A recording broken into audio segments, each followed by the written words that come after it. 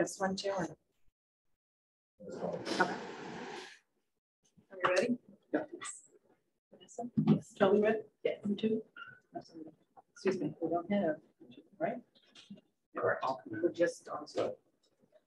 Okay, so I am calling the select board meeting to order on August 29th at 7:03 p.m. Welcome, everyone. We've got a very focused, short agenda tonight, a very important agenda. So before we get started with the interview of our two candidates for police chief, I want to explain to the public what the process is that has gotten us to the point we are at tonight as far as selecting a new police chief. But first, I wanted to thank our town administrator, Mr. Purple, and our assistant town administrator, Ms. Hale, for their assistance in this process. They have both ably guided select board to get to the point we are at tonight. Their experience in this process has been immensely helpful to all of us. The select board decided unanimously to initially engage in an internal search process to select a new chief. If that process did not result in a new chief being appointed, then the search would be expanded to external candidates. In the past, the process to select new public safety chiefs have been both internal and external. There are reasons for both, and we felt in this case that the internal search was warranted. Two current Southborough policemen applied for the chief's position. Lieutenant Ryan Newell, who has been acting chief for the past 6 months, and Sergeant Sean McCarthy. Each has worked in the Southborough Police Department for many years. The select board sincerely thanks both candidates for engaging in this process with us. It is not easy to apply for a job in the public sector. We hired Community Paradigm to assess all candidates at a cost of $6,000. We also sought input from two local residents who have public safety backgrounds. One is a retired Westboro policeman, Pete Goodney, and one is a current Walton firefighter, Brendan Beard. The assessment center panel consisted of 3 people, all retirees of relevant public service positions. There were 2 retired police chiefs and a retired town manager on the panel, 2 men, 1 woman. The assessment process included a written exercise, an oral exercise, and a role play. The select board observed the oral exercise and the role play. Upon completion, the assessors prepared a written report to the select board that included their evaluation of each candidate. Tonight is the last step in the internal process. We will interview each candidate separately. Mr. Purple and Ms. Hill have helped the select board prepare a set of 15 questions that will be asked each candidate. Each select board member will ask 3 questions. After the second interview, the select board will decide whether to vote on the appointment of either candidate as the next chief or sleep on it and come back tomorrow night. If anyone wants to wait until tomorrow night, that is what we will do. When and if we appoint a new chief, we will enter into executive session to start the process of negotiating the new chief's contract. We will allow public comment before we vote tonight if we decide to vote tonight. If we decide to wait until tomorrow night, we will allow public comment at the end of the meeting. There will be no public comment tomorrow night. And also to make clear, you will not be able to view this meeting tonight live on YouTube like we normally do, but it will be posted later tonight. Yes. So that you can see it tomorrow. You do have access per Zoom. All right, so with that, let's get started. You ready? Mr. Parker.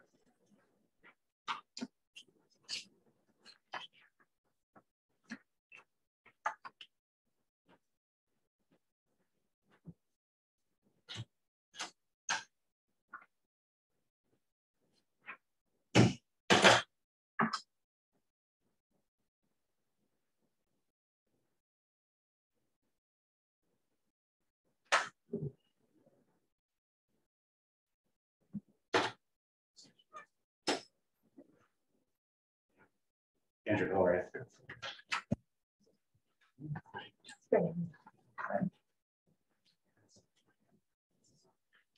You passed the core test. Oh.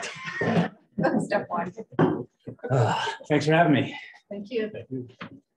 Thank you, Sergeant McCarthy. To get started today, we would like you to share with us your plan for the first 90 days if you are hired as Southborough's next police chief. Sure, I'd be happy to. In the first 90 days as police chief, really, you have to get used to your new role, and people have to get used to you in your new role. They have to understand that you have a new position and that you have to set clear and concise expectations. And in that time, you really have to do a litmus test and really speak with everyone in the department from top to bottom, from left to right, and really get all their input into what we want to do going forward. And that's not only just with department members internally, but it's also interdepartment. I was talking with the fire chief, the DPW heads, school departments. And that's going to take a little bit of time.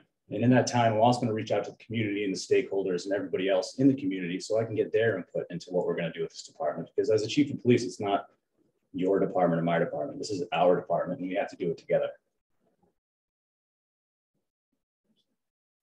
So Sergeant McCarthy, we've got 15 questions we're going to ask you. Okay. Each member is going to ask 3 questions. 4 of us are here. Ms. Braccio is going to ask her question via Zoom. Oh, there she is. I'm serious. Sorry. Hi, Lisa. There she is. Okay. We're asking the same set of questions to both candidates. Okay. Here we go. So we're going to rotate on 5 of us for each set of questions. So Andrew. So good evening, Sergeant McCarthy. Hi. Please describe 2 specific accomplishments in your local government law enforcement career that you consider to be the most significant.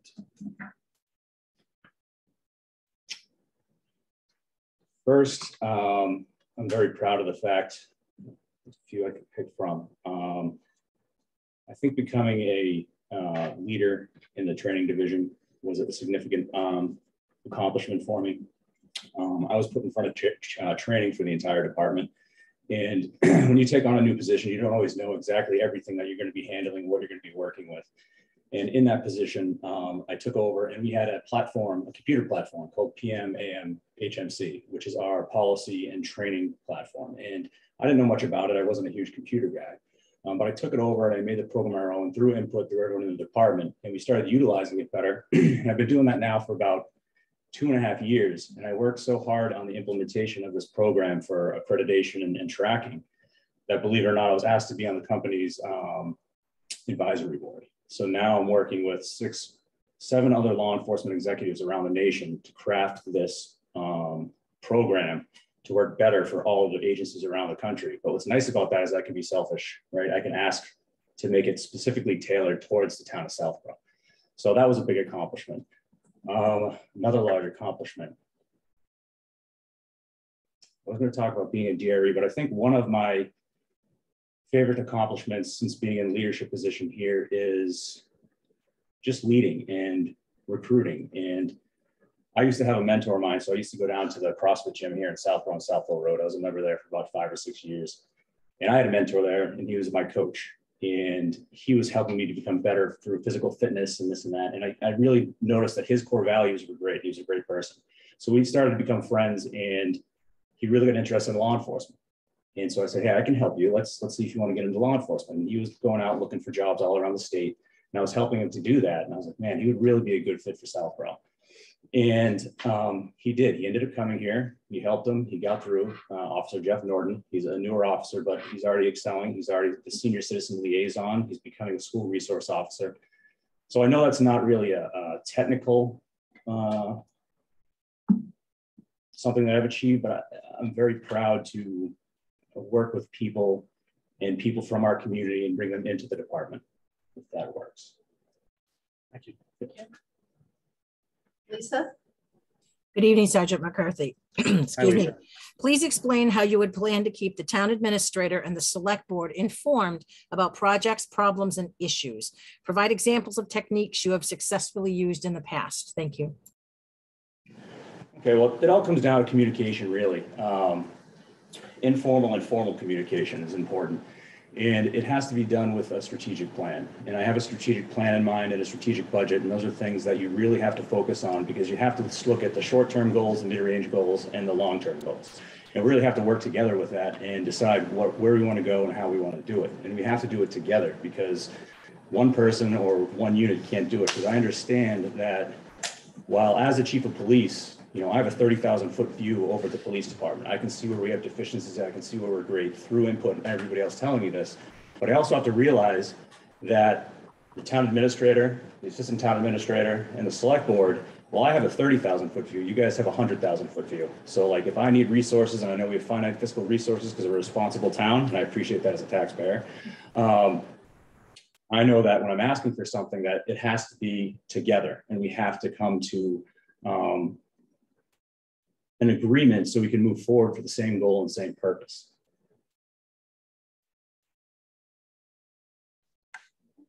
Thank you. Sam? Good evening, Sergeant McCarthy. Welcome. Thank you. The department will have a vacancy based on who is appointed chief. Describe what qualities you look for in command staff candidates during the promotional process, and what other individuals would you ask to assist you in this process? Well, first, the assistants, I would want to have input from everybody because I think inclusion is very important because everyone's opinion really does matter. It's not years ago where the top couple people in a department make decisions for the entire group. Everybody needs to be included and input needs to be taken from everyone. What characteristics would I look for? Somebody that's self-disciplined, somebody that can hold themselves accountable, someone that's maybe a transformational leader. They like to help others grow and mentor them to become better versions of themselves. I mean, we have many members of our department, almost all members of our department that fit that mold. So we're very lucky here at this organization. Thank you. You're welcome. Chelsea? Thank you, Sergeant McCarthy. Do you have any experience with regional dispatch for police and fire? What do you think are the challenges and or opportunities?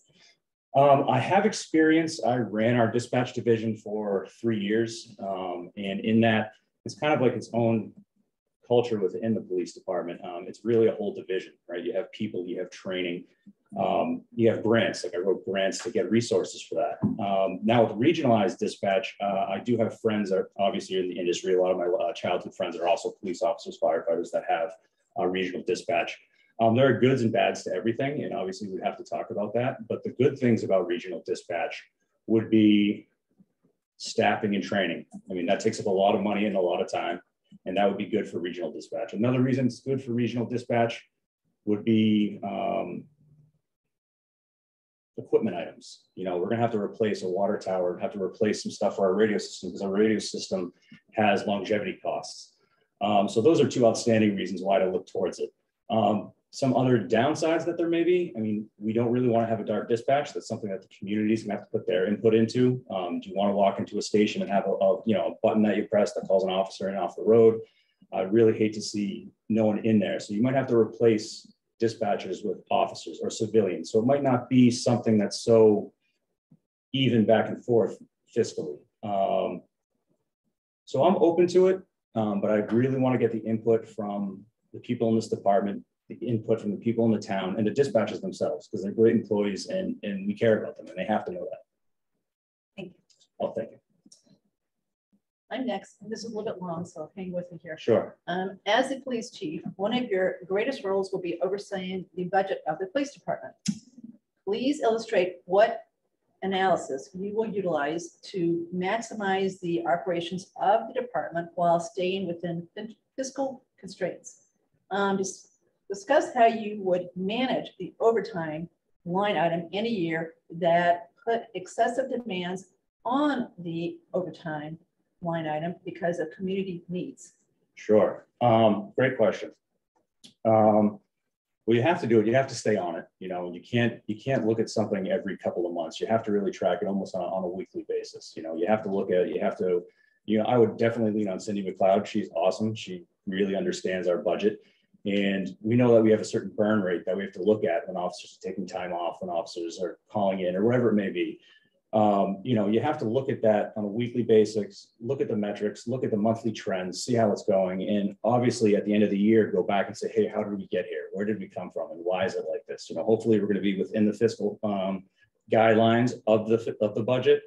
But if there was any chance that we were going to go outside of that, you would have to be told about that way in advance. There should be no surprises to the community or to you saying, hey, I mean, if you manage a budget, you manage it correctly, you're going to spend that money for what you ask for, because otherwise you're asking for too much. You don't need extra money if you're not going to spend it. So you shouldn't be giving money back at the end of the year. You should really use your budget right to the line if you can. Now, our overtime budget is right around $148,000, give or take, a couple dollars here and there. And we do have some things we would have to discuss because it is extremely finite. What we did about 3 years ago was necessary. We went from a 2-officer minimum to a 3-officer minimum. I mean, we had to do that. Having 2 officers on the road just isn't safe for the community. It's not safe for the officers. But we brought it up to the staffing level of 3. Now that's great, but our overtime budget really is going to those operational costs solely at this point. to backfill. And what that did was that took away our opportunity for more training. We need more training. And the way we do that is through the overtime budget. I have brought in training to this room from outside from the Municipal Police Institute and brought in outstanding trainers, and we've had them here, and other communities come here to train. And we've had 2 free seats, so that's free training for us. But we didn't have the money that we could actually send officers to the training in this building to get free training because it wasn't in the overtime budget. So that's just one thing that, I would like to discuss a little bit more. But like I said, it's constant communication, and you have to have, transparency, not only within the department and with the public, but with the leaders in this town. It's not fair for you to have somebody that identifies a key issue and doesn't bring it to you, because you have to know, because that's how you mitigate risk. I've worked here for 18 years now, and, I'll hear an officer say, like, this thing's been broken for forever. Does anyone care about this? It's like, well, have you told anyone about it? Well, no, I haven't, Sergeant. Okay, I'll take care of it. So you really have to let the leadership know what needs to be fixed, and you can't shy away from that. Hope that answers your question. Thank you. Andrew. What are the critical elements of training officers to handle calls when they are faced with a mental health emergency? And how would you utilize mental health professionals on these calls? ICAT training is really important. It's integral communication training, and it has to do with mental health calls. And, I always like to say it's officer safety first, and you have to go into it thinking that way. However, when you go into one of those situations, you really have to understand that a person is in a mental crisis. It's not a criminal situation. So we're there just to help. And you have to use tactics and negotiation skills so that you can try to help that person and get them to the hospital and the help they need. Now, we do have a JDP program, which has been outstanding for us, and they are trained at a much higher level than we are to deal with mental health. We go in, we make sure the scene's secure, and we let Carly come in and do her thing, and it's been great. But more training is needed, and like I said, to get that ICAT training or to get that mental health training, we would need to talk about increasing the overtime budget. I know it's not popular for someone sitting in this chair to say, but it's a necessary thing that needs to be done. Thank you. Lisa. Thank you. Recruiting and retaining police officers is a major challenge for today's police leaders. What are the effective recruiting methods for police departments, and what strategies could contribute to improved employee retention? It really comes down to identifying our main core values and who we employ, and make sure that they're in alignment with our organizational goals, not only so our individual goals match our organizational goals. And when you have that, you can build relationships, and in those relationships, you can build partnerships. And when you do that, you create an inspired workforce. And if you can do that, there's synergy. And you have to make sure that the people you're hiring are the people that need to represent the town, represent the department, and everyone in this area. There's a lot of things we can do for recruiting. I mean, just like I talked about Officer Norton, every day we have opportunities to recruit ourselves. We go out in the community and you make contact with a citizen. It's going to be positive, negative, or neutral. And hopefully it's always going to be positive.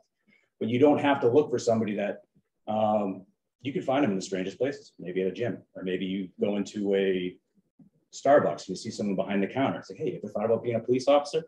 We're our own best recruitment. I really do believe that. And we have to have places to look, and what better place than right here in our own community to represent our community.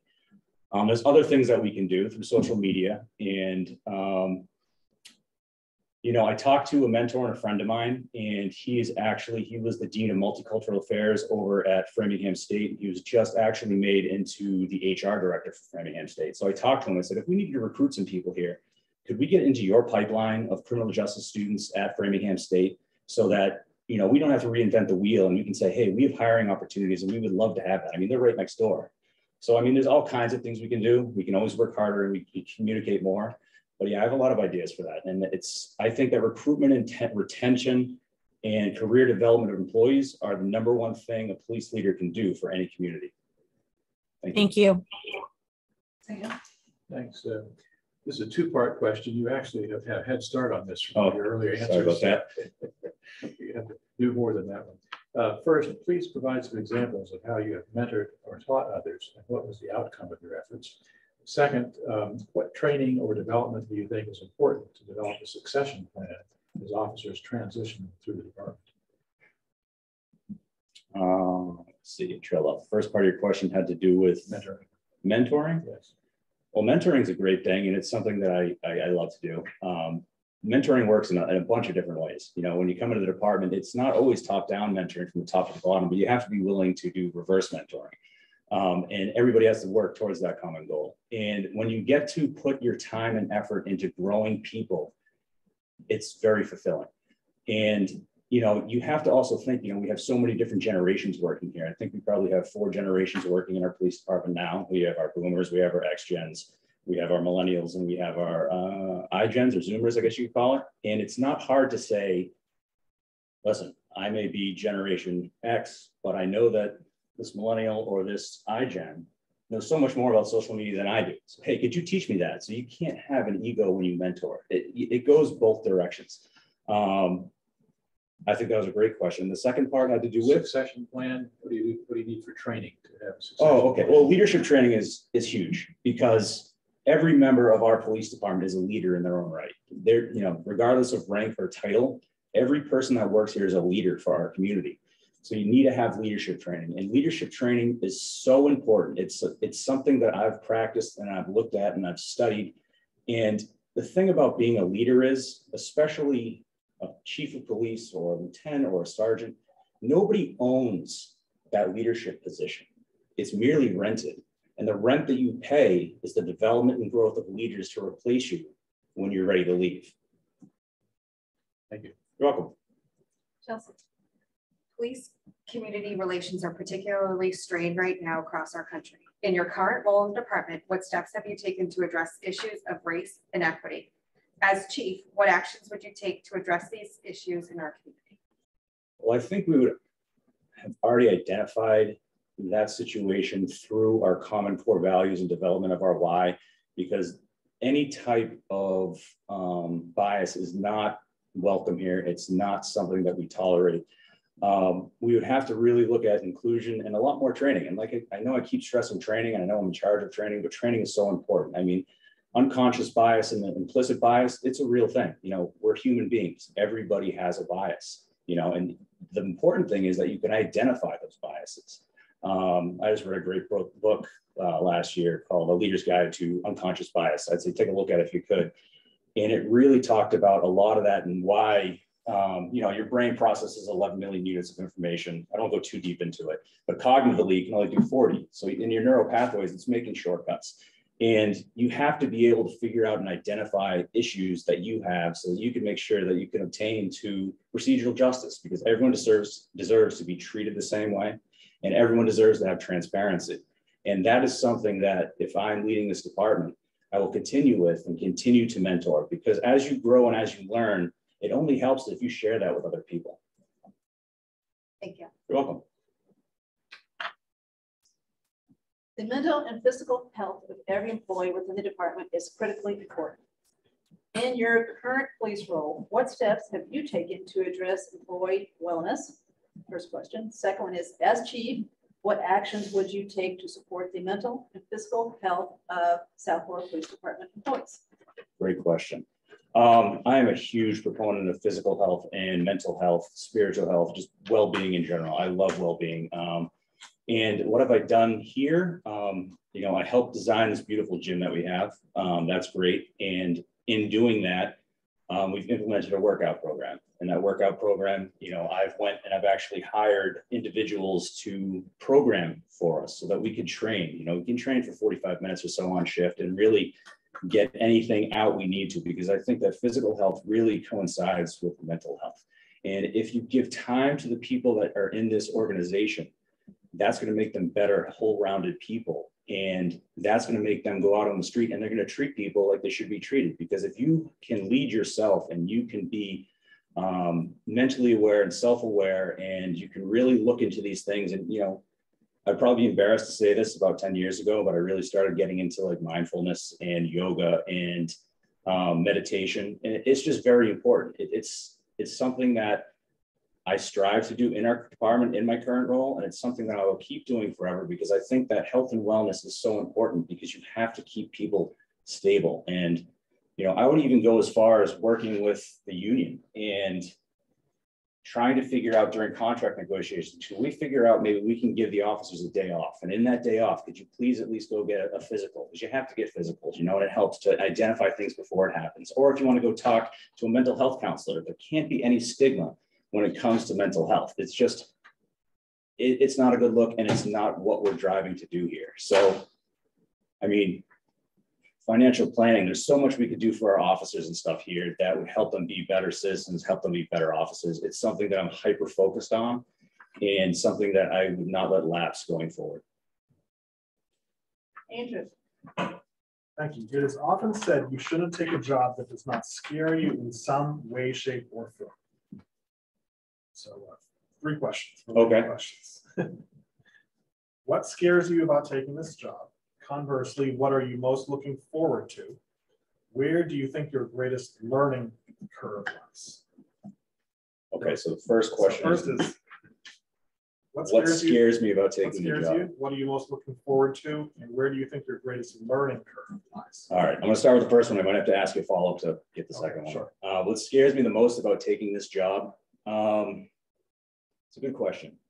I think that the thing that concerns me the most about taking this job is that I would have to be the exception to the rule when it came to nationwide.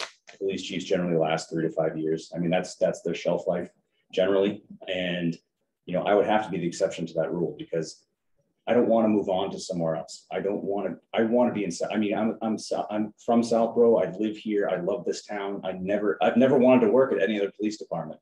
And say I became chief of police in 3 to 5 years, and they, hey chief, you did a great job, but you know, you're gonna have to move on and go to a bigger agency or whatever. I would have a very hard time with that. So I would be fearful that I couldn't stay in Southborough for my entire life and my entire career, because this is where I want to be. And what was the second part of that question? What are you most looking forward to? Challenge. I love challenge. I love living outside of my comfort zone. It's just where I like to be. You know, whether it's doing physical fitness or mental health training or, you know, intellectual training. I'm a huge proponent of education. You know, I got my master's degree from UMass Lowell. And while I did that, I also decided I wanted to get a graduate certificate in leadership and policy development, which really helped me with strategic planning and that type of stuff. And actually, I was accepted into a doctoral program for criminal justice a few months back, and I was going to start this week actually, but I deferred my enrollment because this opportunity came to be. So that's my second part to that question. And what was the third? The third is, where do you think your greatest learning curve lies? Greatest learning curve. That's a great question. I mean, I think you don't know what you don't know.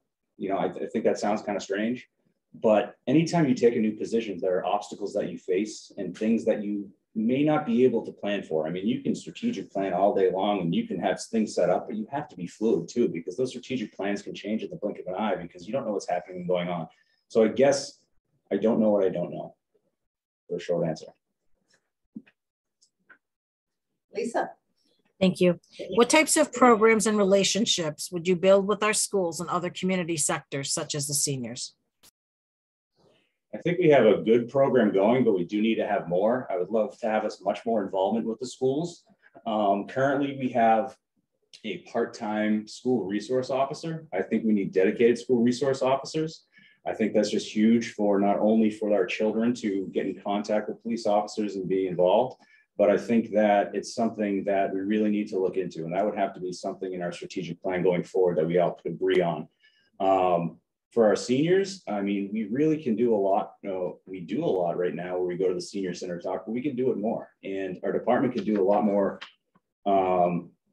open door, you know, drop in with the chief, drop in with the lieutenant, drop in, let's talk, let's see what's going on out there and see what can we do for you. So I can't answer you exactly what I would want to do for the seniors without talking to the seniors. And I couldn't tell you exactly what I want to do for the school system without taking input from the school system, because it's really a holistic view that we have to use to go forward. So while I have ideas, they're not full circle yet until I speak to everybody involved. And I'm not trying to skirt the question or anything like that, but I think that input from everybody and that inclusion is so important that I don't want to give you an answer that is not something that the school department's on board with, or not something that the seniors want, because I don't want to waste resources somewhere if it's not needed or not wanted. So I really want to pull those individuals and say, what can we do for you? I mean, we work for them. That's what we do. Thank you. You're welcome. Same. Here's what I hope is a very hypothetical question. Okay. Assume that the select board instructs you to implement a new policy and you don't agree with it. And you think it's a bad idea. What do you do? Great question. Okay, so if that did happen, I think we'd have to work on our communication and talk about it. And now, I mean, I have a ton of follow-up questions I would like to ask you, but I won't put you through that. If it came down to it, you know, I understand authority. You know, I am a police officer. I'm a voting citizen. I understand that. So in the leadership role, you don't always like what you have to do, but now, what was the issue with the policies? Is it just that we didn't like it, or You think it's a bad idea oh, it's a bad idea? for whatever reason?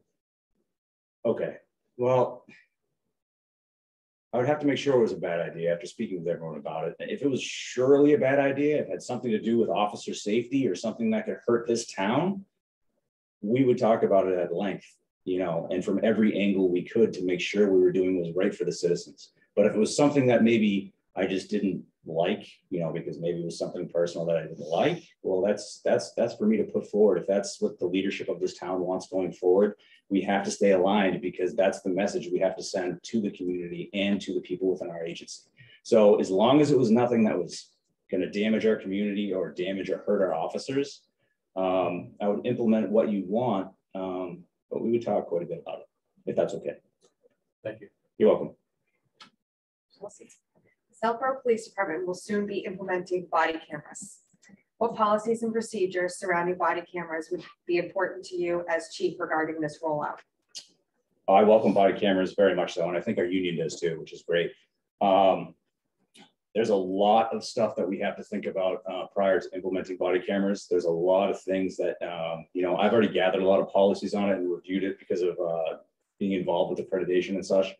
But there's stuff that we have to not only educate our officers on, but educate the community on. I mean, there's some places that are saying, you know, sanctity of people's homes. We can't walk in with a body camera on. You have to turn it off. There's all types of stuff with training and education that you have to do.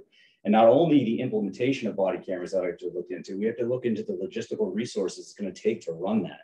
I mean, my friends over in Westboro who just implemented it, it's a whole new world. They need a whole new staffing division, because not only do you take your input, you have to get it ready for court. You have to store it. You have to make sure somebody's on it. It's almost a full-time job managing that asset to make sure that it's ready to go to court. So I would have to make sure that things were in place, because like I said, I would want to stay responsibly fiscal to our budget. And I would hate to say, yeah, let's bring this program in and then get blindsided and say, hey, I didn't realize that this might cost us extra $30,000 in overtime. It's something that we really need to discuss and digest together in a multifaceted way.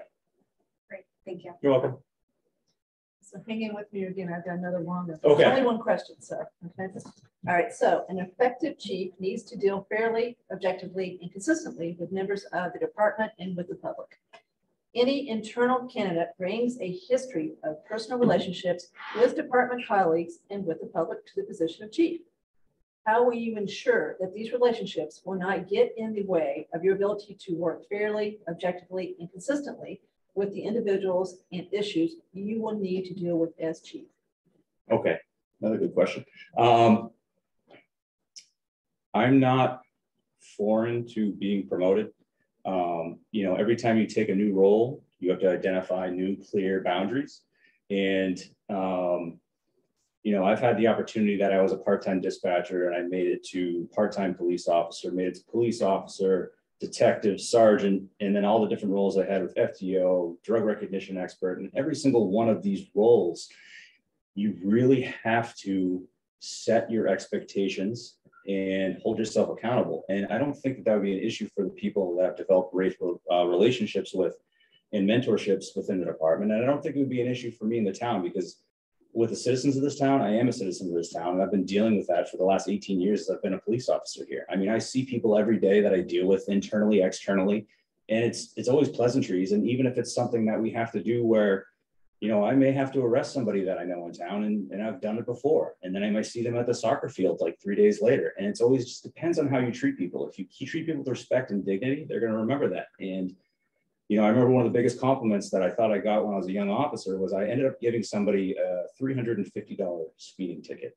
which I like to educate more than that. But if somebody has done something 3 times in the same area, they're just not quite learning. So I gave that person like a $350 speeding ticket. And after I did, that person said, thank you. And I said, wow. I said, that is a compliment. If you can actually try to promote positive change through that enforcement and still say thank you, you must be treating people pretty good. So that's where I'll go with that one.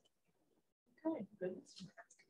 Okay, that's 15 questions. Oh. If you would like to, you can take this opportunity for a closing statement. Sure. Or provide any other information that you think would be beneficial for the select board to know beyond what is in your resume. Okay. Well, I think that I bring a lot of unique perspectives to the position of chief of police. You know, I'm a 4th generation Southwell resident. My kids are 5th generation. I grew up here. I went through the school system. My wife, Tina, she works for Youth and Family Services. She's also a town employee. I live in town. I'm a taxpayer. All these things that helped me mold my worldview of what's going on at the time. I've done a lot. I've been very lucky in that I have one of my leadership tenets is you have to bloom where you're planted. And being a dispatcher, being a police officer, drug recognition expert, where I actually get to testify in court as to my opinion, not just the facts. I've had a great career and I've loved every second of it. I've had my dream job since 2004 when I got hired here by Chief Weber. And no matter what role I'm in, it's always been my dream job. And I guess I'll just end with a short story to sum up, I think, why I'm here. When I was a kid in town, I got in a little bit of trouble. And I went home to my father and I said, hey, Dad, you know, I did something I think was a little bit mischievous. And he said, all right, we're going down to 19 Main Street and I'm going to walk you in there and you're going to tell the officers what you did. And whatever comes to you is going to come to you. Okay, Dad. So he brings me down. I'm a young, scared kid. I don't know really what's going on. And I walk into that lobby and I see Dispatcher Joe Bennett and Ricky Mattioli and, you know, guys that I worked with and that are great mentors to me from that day. Anyway, the doors behind me open up and it's Detective Wittes, Keith Wittes, Sergeant Wittes now. And he took me in and I went in and I told him everything that had happened. I mean, it wasn't a huge deal, this and that. And between him and Sergeant Weber and Chief Caleri, you know, I got a little community service. So I had to do community service for the town. And for, you know, a couple of weeks, couple of months, whatever it may have been, I'd go into 19 Main Street and I would clean cruisers and I would clean the station, whatever they needed me to do. And in that time, I realized I wanted to be a Southborough police officer. The people that worked here were great. And I never want to be a federal agent, a state trooper, or any other local officer. I had the opportunity, but this is where I always wanted to be. And I think that what made Southborough Police so special to me. And this community as a whole has made me who I am. You know, I wouldn't be here if it wasn't for all the community members that I've known, my neighbors, my friends. So now fast forward 25 years from being that scared kid to not really know what's going on in my life. Now I'm interviewing for the chief of police position at that police department. That's not a testament to me. That's a testament to the men and women who came before me that I work with now. And I'll be working with hopefully in the future and just the members of this community. So thank you. Thank you, Sergeant McCarthy, Yep. very much for doing this. Yeah, thank you. My pleasure. Bye, everybody. Thank you. Sorry, I want to put on the spot. Have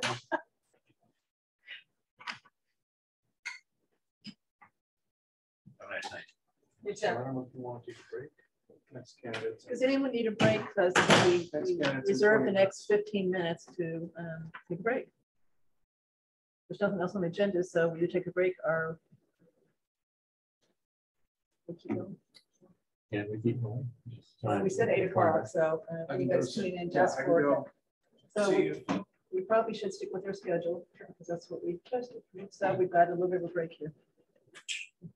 Okay.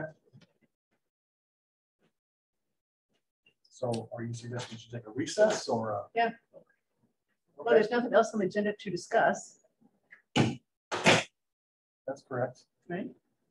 So I don't have a whole lot else. Did Mark just go to get the next candidate or? No, so we agreed we're gonna start at 8 like we said we were. Okay, Okay, so we're gonna take a break. all right. So Thank you. can we? We'll pause it. Yeah.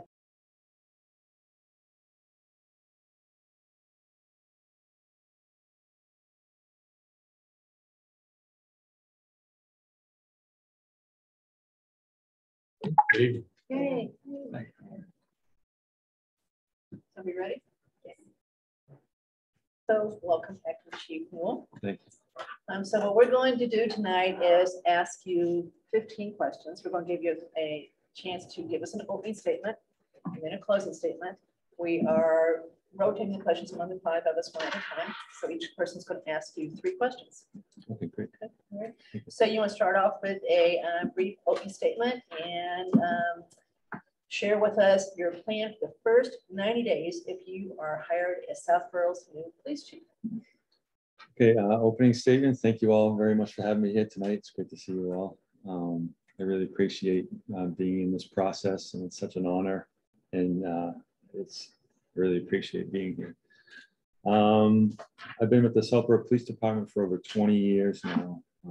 It's a great department, a great town. I feel like I am part of this town, even though I don't live in town. My whole work environment has been this town, and I've grown with this department, and I can't wait to continue growing in this new role as a chief. The first 90 days, seeing as I've been in the position since February, and I've done a lot already. When I came into the position, I didn't want to be a placeholder. I wanted to actively show the town what I wanted to do with this position. And immediately I began establishing relationships with the town committees and community members, and the senior center, the school. We did the lunch take back. We went into the schools and served lunch to the kids. It's just right off the bat, I wanted to let everybody know who I was and that this department was in good shape and that we have great officers that work for us. And so first 90 days from this point on, I'm actively working with the schools for training for everything from active shooter and that resolve. I am still working with the senior center, the senior citizen liaison officers that I established. And we have some great events. We did get on board with them already, which was a great hit. I had about 12 of my officers came and took questions from the senior citizens. I'm going to be working on the policy for the body-worn cameras because I want to get that up and running, and working on a grant right now for that. And so I'm going to get this grant in order, hopefully get some money for that, and then start to get the program and work with that. And then right off the bat, I'm going to have a department meeting, meet with my officers, and then have individual meetings with each of the officers to go over expectations and plans for the department. So, Thank you very much. thank you. Andrew. Good evening. Good evening. Please describe 2 specific accomplishments in your local government law enforcement career that you consider to be the most significant. I would say the certification, and then going right into the accelerated program of accreditation in 2018. I was able to get us right into that full accreditation within 1 year, which was a huge accomplishment. And when the team came and did our assessment, they said that they've never had a department have 0 corrections to be made, which I thought was great. And at the time I got some great accolades for that, so I appreciate that. And then also making lieutenant. I feel like a lieutenant is such an important role in this department. When I made that lieutenant, coming off of the sergeant, being a sergeant for 15 years, and then being in the admin and the operations part of this department, it was great to be involved in the decision making. So those two accomplishments, I feel really strongly as the ones that stick out the most. Thank you. So now Lisa is zooming in, so we're going to go to Lisa next. Hey, Lisa. Good evening. How are you, Acting Chief Newell? Thank you for being here tonight. Please explain how you would plan to keep the town administrator and select board informed about projects, problems, and issues. Provide examples of techniques you have successfully used in the past. Thank you. Sure. I would obviously keep in constant communication with the town administrator. I have done that in the past. Whether it's we need to fill some positions within the department, I've reached out to the town administrator. You know, we've had some part-time dispatcher positions open up. And that way I make them aware. I also, at one point I sent a group email to the select board. You know, we had one of our Chinese speaking officers go to a call, and he was able to really assist a resident that spoke Mandarin, only Mandarin, and he was able to show up on scene and give aid to that person with the fire department immediately. So I was acknowledging the accolades, the good achievements of my officers, which I think is important. So those are the types of things that I want to share with you all, the good things that my department's doing, and through the town administrator, I can continue to do that. Thank you. Good evening, welcome. Good evening.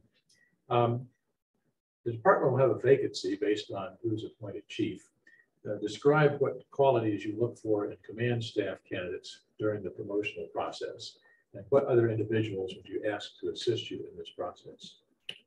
For this position, you know, the lieutenant is a very important position. I remember you, Sam, when I was running for lieutenant or going for lieutenant, you came to the department and asked to speak to me, and you wanted to get to know me because it's such an important position going forward, because it's the second in command for the department.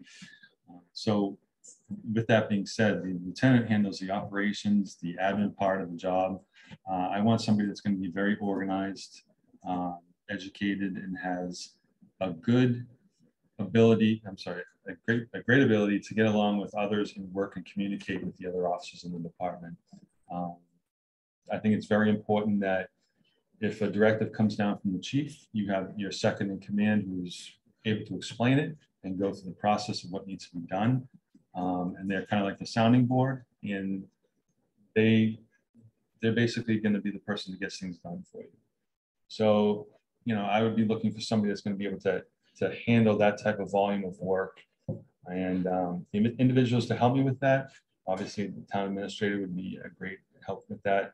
I would actually also reach out to the fire department, fire chief, and incorporate other opinions and you know, thoughts on who they think would be a good candidate, because again, we're all working hand in hand and showing up on calls together side by side. So they're going to see a different side of somebody that I may not see from the office. So it's going to be a you know, a big position to fill. I want to make sure it's done correctly. So thank you. Chelsea, do you have any experience with regional dispatch for police and fire? What do you think are the challenges and/or opportunities? I do not have any experience with it. I have been to view an actual regional dispatch facility down in Foxborough. That was a beautiful facility, very professionalized, and I really thought they did a great job when they did a presentation for us and everything. And then what was the second? What do you think the challenges and opportunities? The challenges would be, as we discussed before, figuring out what to do if that was to take place in Southborough, with the lobby area and somebody coming in. But I think that, you know, that's something that we could definitely figure out together and with feedback. And what was the second part? Sorry. Opportunities. The opportunities. I think it would definitely professionalize the profession itself. I think that it would give us more manpower, more backup for if there is an emergency that happens, everything happens at once. So thank you. As the police chief, one of your greatest roles will be overseeing the budget of the police department. Please illustrate what analysis you will utilize to maximize the operations of the department while staying within financial restrictions and constraints. Discuss how you would manage the overtime line item in a year that put excessive demands on the force or community needs. Yeah. So it's actually funny. I actually enrolled in a budget class. I have a 3-day class coming up in November, so that I'm looking forward to. I had limited access to the budget with the previous chief, but if I was taking that on as the current chief, I would have quarterly meetings with Cindy, who's the business administrator. And we've actually done this where we sit down, we go over what's already been spent, what we need to watch, what line items we have to worry about, and what we have going forward. So I already have a great working relationship with her in establishing what we need to do for this department and keep it running the way it has been. So in the second part, How would you manage the overtime budget? obviously just keep track of it. I have a great department of officers that not everything has to be overtime. I've asked them if they want to be a part of something, if they want to come in and volunteer, and they have done that on their own. If there is overtime that we need to use, I would just have to limit it to the amount of officers that we could afford to pay for that. It's something I would keep an eye on. We're gonna need to. Okay, Andrew. What are the critical elements of training officers to handle calls when they are faced with a mental health emergency? And how would you utilize mental health professionals on these calls? So we had a JDP, a clinician that worked with Southborough, Northborough, and Westborough. Westborough was the grant donor. They had received the grant. And this year they decided that they're going to go alone on that grant.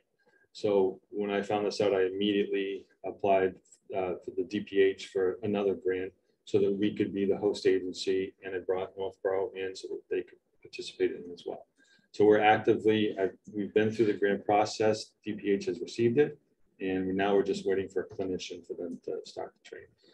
It has been a major asset for the department to have these JDP clinicians on scene and available to help us, including doing in-cell assessments where they come into the cell area.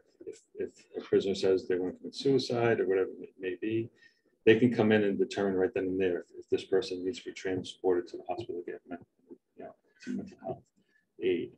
But my offices, we do training in de-escalation. I think, recognizing if somebody is going through a mental health crisis versus if this is something assaultive or violent in nature. We also need an annual policy review of our handling the mentally ill policy, which we do through our online system, our PMAM system. And it's a constant training. And then if I see training that's advertised for handling mental health calls, we also do those. I send my officers to those trainings.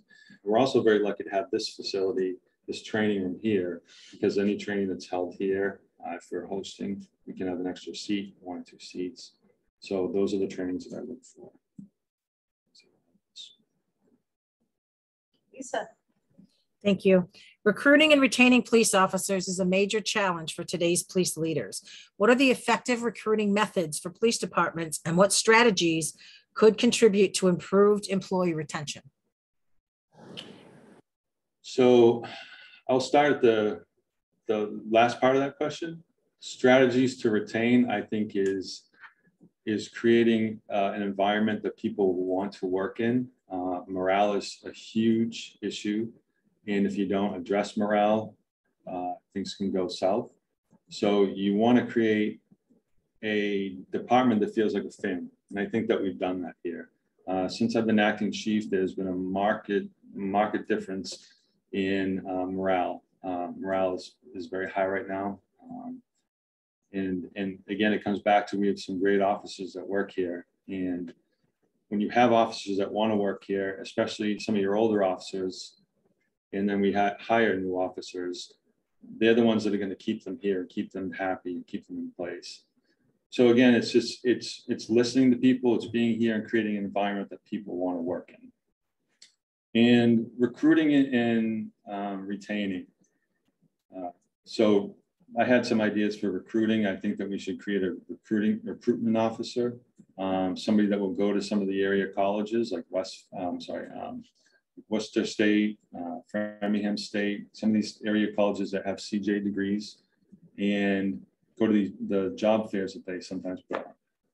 And, you know, this department has so much to offer. I think if we go to some of these job fairs with a list of things that our department offers, I think that we're going to have more candidates that would want to sign on to this department versus another department. We have a brand new facility.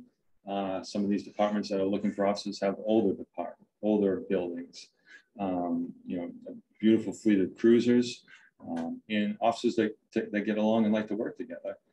So I believe it's important that we start that funnel from education, officers that can be educated that will come to our department and work for us. And that starts with job fairs. But also I believe in going, like, there's career days as well in high school. And that's part of something that like a recruitment officer can go to a career day and talk about the job, you know.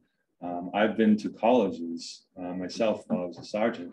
I went back to my alma mater at Stonehill and talked to a whole state, like a whole classroom full of students, CJ students, and told them how great the job was. And I think we need to bring back the appeals of this job and go to the people that have these CJ's degree and want to be in this field. So. See you. Thank you. Please provide some examples of how you have mentored or taught others, and what was the outcome of your efforts? And second, what training or development do you think is important in developing a succession plan as officers transition through the department? So I always believe in having every position should be too deep, meaning that you should have the person that's doing the position, and then you should have somebody that's able to shadow that person. So if something were ever to happen to that person, or they decided to transfer out of the department, they'll have somebody with at least some of the job knowledge and capabilities of what that position entails. And that's something I've always done, especially as a lieutenant. I've made sure that, you know, we have a succession plan within each position, whether it's, you know, the court officer, I have him showing the detective how to download videos from the cell area and things like that, where if he were to leave, there's somebody that's going to back him up in that position. And that's, I believe in bringing my employees forward. So anything that I see that's going to help them professionally, especially if I hear it's a great training, I will send our officers to it. And I have been doing that already since I've been in this position. What examples of mentoring that you've done? Without naming names and stuff. Yeah, so, you know, being in the lieutenant's position, I was in charge of the detective division. So the new detective came in, and, you know, I mentored him in what we're looking for and how we handle, you know, investigating cases and the following up, and then following up with the victim and how important that is. So we go over procedures with him, and then I stay available through the whole time that he's in the position as well. You know, just meeting with my sergeants, since I've been in this position, I felt it was very important that I have monthly meetings with my sergeants so I can get a pulse of what's going on in the department and make sure that morale is not going one way or the other. So I feel like I'm mentoring them for if they want to be in this position as a lieutenant, they had something to look for. This is how you handle, you know, those types of meetings. So, thank you. Thanks. Chelsea. Police community relations are particularly strained right now across our country. In your current role in the department, what steps have you taken to address issues of race and equity? As chief, what actions would you take to address these issues in our community? Good question. I believe strongly in like the social media aspect of this job, and that we need to be transparent and accountable. And I think that, you know, we built up trust with our community if we show them what we're doing and they get used to seeing us and they know what we do. I started the social media program back in 2009. I created the department's first Facebook account, Twitter account, and website. And at the time, nobody was doing that around here. And it's something I believe strongly. And, you know, eventually I may have to pass that to somebody. I hope not to, because that's kind of my baby. But everything you see on our Facebook page and our website is I've put out there. And I think that's important because I think the public, I know the public wants to know what we're doing and they want to see what we're doing. And it's important to them. And we want to show them what we're doing. And that instills confidence and they build up trust with us. And I believe strongly in providing the information that we can give out. We get that out as soon as possible because I think that's important because so rumor mill doesn't stop immediately. So what we can give out, I plan to give out. And I think that's very important. I believe also in a program that actually the previous chief had in place, where he invited a bunch of residents that were people of color in our town, and I was actually part of it. And we would have them come in, and we gave them a tour of the station, and we met on a few occasions, and we had pizza, and we were able to bounce ideas off of each other. And it started right after the George Floyd incident. And I think it was a great segue into allowing everybody to come into our department and show them that we are your police department. Whatever's going on around the country, we are your police department, and that's not what's going on here. And just having that familiarity, I think is great. And so now when you see everybody around town, they know who you are. And that's a program I plan to continue. So, as well as with when I make a lieutenant to us. So. Thank you. Thank you. The mental and physical health of every employee within the department is critically important. In your current police role, what steps have you taken to address employee wellness? That's the first question. So there's two questions here. As chief, what actions would you take to support the mental and physical health of the Southborough Police Department employees? It's always been one of the most important things in this job. When I went to Stonehill, I graduated with a double major in criminal justice and psychology. And at one point, I wasn't sure if I was going to go to psychology or clinical psychology or criminal justice. I chose criminal justice, but clinical psychology has always been kind of like in the back of my mind, and I use it in my job all the time. Whenever we have a critical incident that happens, we do a debriefing. And we make sure that we sit with the officer that went through the debriefing and that went through the incident. And they're aware of our policy. We have a whole policy in place, peer counseling policy with numbers to call. We can't force anybody to get help unless it's a fitness for duty situation, but we at least provide them with all the tools that they need if they want to seek help after a critical incident. But mental health is, especially in today's times, I have my sergeants always check in with the officers, make sure everybody's doing okay. And I think that connection with their immediate supervisor is important. And if something is not going well, or if I'm made aware of anything, then we take the family approach and we bring everybody in and sit down and make sure the person's okay and able to do their job, but also able to get through life. So. Andrew. It is often said you shouldn't take a job that does not scare you in some way, shape, or form. What scares you about taking this job? Conversely, what are you most looking forward to? And where do you think your greatest learning curve lies? So it's three questions. I can read it back. Okay.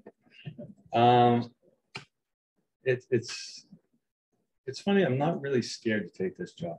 I've been doing this since February. I love this job. I've been building my whole career towards this job. I'm coming up on 24 years as a police officer. 18 of them have been as a supervisor. And the past 3 has been as the lieutenant, which is basically the XO, and like I explained, the operations administrator. What am I afraid of? in taking the job, I couldn't tell you. Like, I feel like I'm ready for it. And I can't foresee the future. Anything can happen, but I feel like I'm ready for it. My whole career has prepared me for this job. So, and then Where do you think your greatest learning curve lies? greatest learning curve. It will be, I mean, I've already participated in a lot of the committees and gone to a lot of the different groups and everything like that, but there is going to be a learning curve for, you know, the capital committee and then going to the SPAC committee and some of these other committees. I haven't had access to that yet in my previous role. I am getting that now. It's been great, working very well with fellow department heads. Chief Achilles and I get along great, and John Parent. And, you know, that's so, but in the big picture, those are the areas that, there will be a learning curve. And I have people I can rely on and that I can go to if I need help with that. So I feel like I'm prepared for that. Is there a third part? What are you most looking forward to? Leading the department to the future. I think that, again, there's so much that we're in the future for this department, and with with morale being as high as it is, I think we're going to go great places. So. Lisa? Thank you. What types of programs and relationships would you build with our schools and other community sectors, such as the seniors?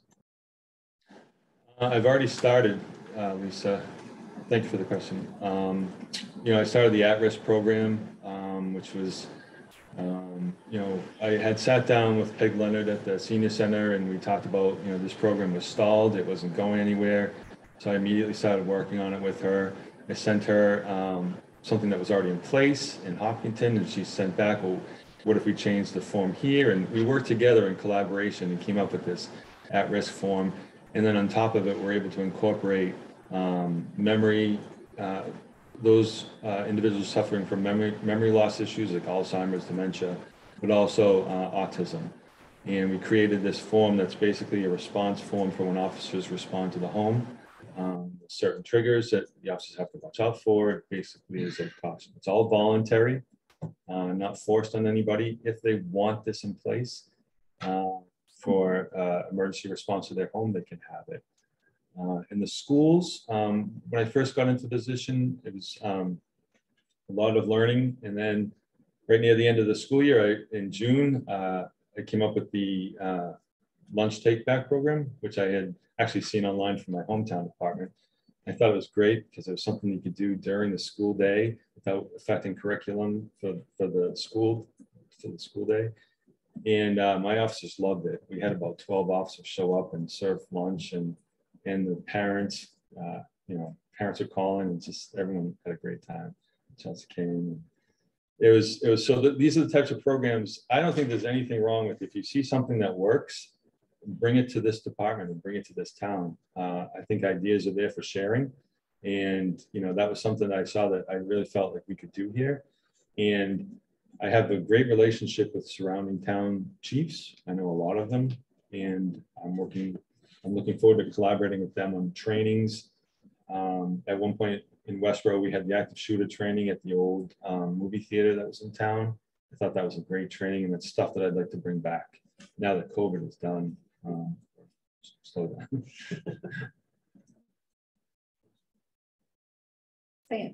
Yes, this is what I hope is a very hypothetical question. Okay. Assume that the select board instructs you to implement a new policy, and you don't agree with this policy, you think it's a bad idea. What do? I would request to have meetings with you, and I would just make sure that I have all the information on the background of why we want to put this policy in place. Once I feel like I had all the information and I could explain it to my department, I would move forward with it. It's, you know, I would hope that as a department head, I would be able to give my opinion and my take on it. And from what I know of this board, I don't see that as being a problem. But I think it's important that if it's something that's going to be unpopular, that we work together on. And then I would bring it back to the department. And then I would start immediately with the meeting with my sergeants, because as of right now, with no lieutenant, they're the ones that are going to bring the message down to the troops. Thank you. Chelsea. The Southborough Police Department will soon be implementing body cameras. What policies and procedures surrounding body cameras would be important to you as chief regarding this rollout? So I already I was able to acquire 9 different department policies for body worn cameras. And I'm actively reviewing those to see what would work for our department. Some of them are bigger departments, some of them are smaller departments. So that's something that I'm in the process of doing. But I want to make sure that there's a system in place for, obviously, for the accountability and transparency, but also protecting privacy of the people that we encounter within the community. Thank you. Okay, last question. It's a long one, so stay with me. There's only one question at the end of it. I just got to get to it. Okay. An effective chief needs to deal fairly, objectively, and consistently with members of the department and with the public. Any internal candidate brings a history of personal relationships with his department colleagues and with the public to the position of chief. How will you ensure that these relationships, these existing relationships, will not get in the way of your ability to work fairly, objectively, and consistently with the individuals and issues you will need to deal with as chief? So I started in 2002. By 2004, I was promoted to sergeant. So I've been in the supervisor role for 18 years out of my 20 in Southborough. I've always established there's certain guidelines, there's certain things that you can do in front of me, there's certain things you cannot do in front of me. I attend weddings with the officers, I attend certain special occasions, but it's not something that I'm worried about. They know what my role is within this department, and my trajectory was always heading towards this, and I absolutely do not see this as being an issue within my department, especially now that I've been acting chief since February. My guys have embraced me in this role and immediately began, calling chief, and they know that this is my role. This is what I'm going to be doing as a leader of the department. So I'm not worried about it at all. I've already established what my role is here and where that, that disconnect is as a supervisor and as a leader. And what was the last question? No, that was the question. It was just a long. Yeah. There's only one question, that one. Okay. So that was it. Okay. Okay, that's 15 questions. All right. Flew right by, didn't it? Okay, so to wrap up, would you please take this opportunity to make a closing statement or to provide any information that you think would be beneficial for this board to know beyond what we already know that's in your resume? Sure. Like I said, I've been in this profession. I've actually had arrest power since I was 20 years old. I worked as a summer special in Nantucket. I went to Stonehill College, and then I worked on Nantucket as a summer special police officers with full police power, back and forth for 4 summers while I was in college. And it's something that I used to walk the foot patrol, and it was a great way to it really kind of got me started in community policing, because I was in full uniform walking up and down Main Street of Nantucket, talking to people, talking to the vendors, helping people with traffic. And it was the old school community policing. And that's the concept that I brought to this job ever since. That was when I was 19, 20 years old. And, and then on top of it, so for 24 years, I've been in this profession. Like I said, 18 as a supervisor. I'm at that point in my career where I'm ready for this leadership role in this position, and the training that I've acquired, as you've seen in my resume, has prepared me for this position. I'll go into a personal life. I have a wife of 21 years. We just celebrated our 21st anniversary, and I have 3 teenagers in full teenage mode. It's 16, 18, and 19. That one in college. So my life is busy, but everyone knows that this department is my priority on top, with family. Obviously, family's first, but So again, I'm ready for this position. I'm ready for this role. I've already been doing this job since February. I've established some great relationships with other department heads. Chief, like I said before, Chief Achilles, John Parent. And I feel like if I want to collaborate with anybody, I can do that immediately, and I know who to go to. Just like this morning, I was with Greg Martineau, the superintendent of schools, and I was in the auditorium with 800 teachers. And as he introduced me as Southborough's interim chief, and it's great to be a part of that and be part of the community for that, for that situation. So yes, so I am ready for this position if you choose me for it, and that's all I have. Thank you very much, and thank you for going through this process with us. Thank you. Thank you all. Thank you.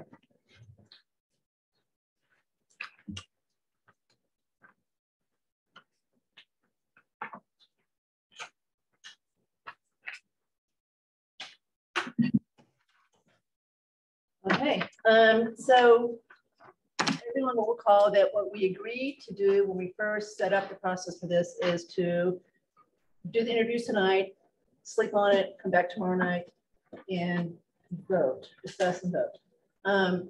Mr. Purple, in his able way, said what you may want to do is go ahead and add some flexibility. So we have posted tonight's meeting so that if we thought we were ready to vote, no one wanted to sleep on it, we could go ahead and discuss what we heard tonight and decide whether we want to appoint one of the two gentlemen as the next police chief.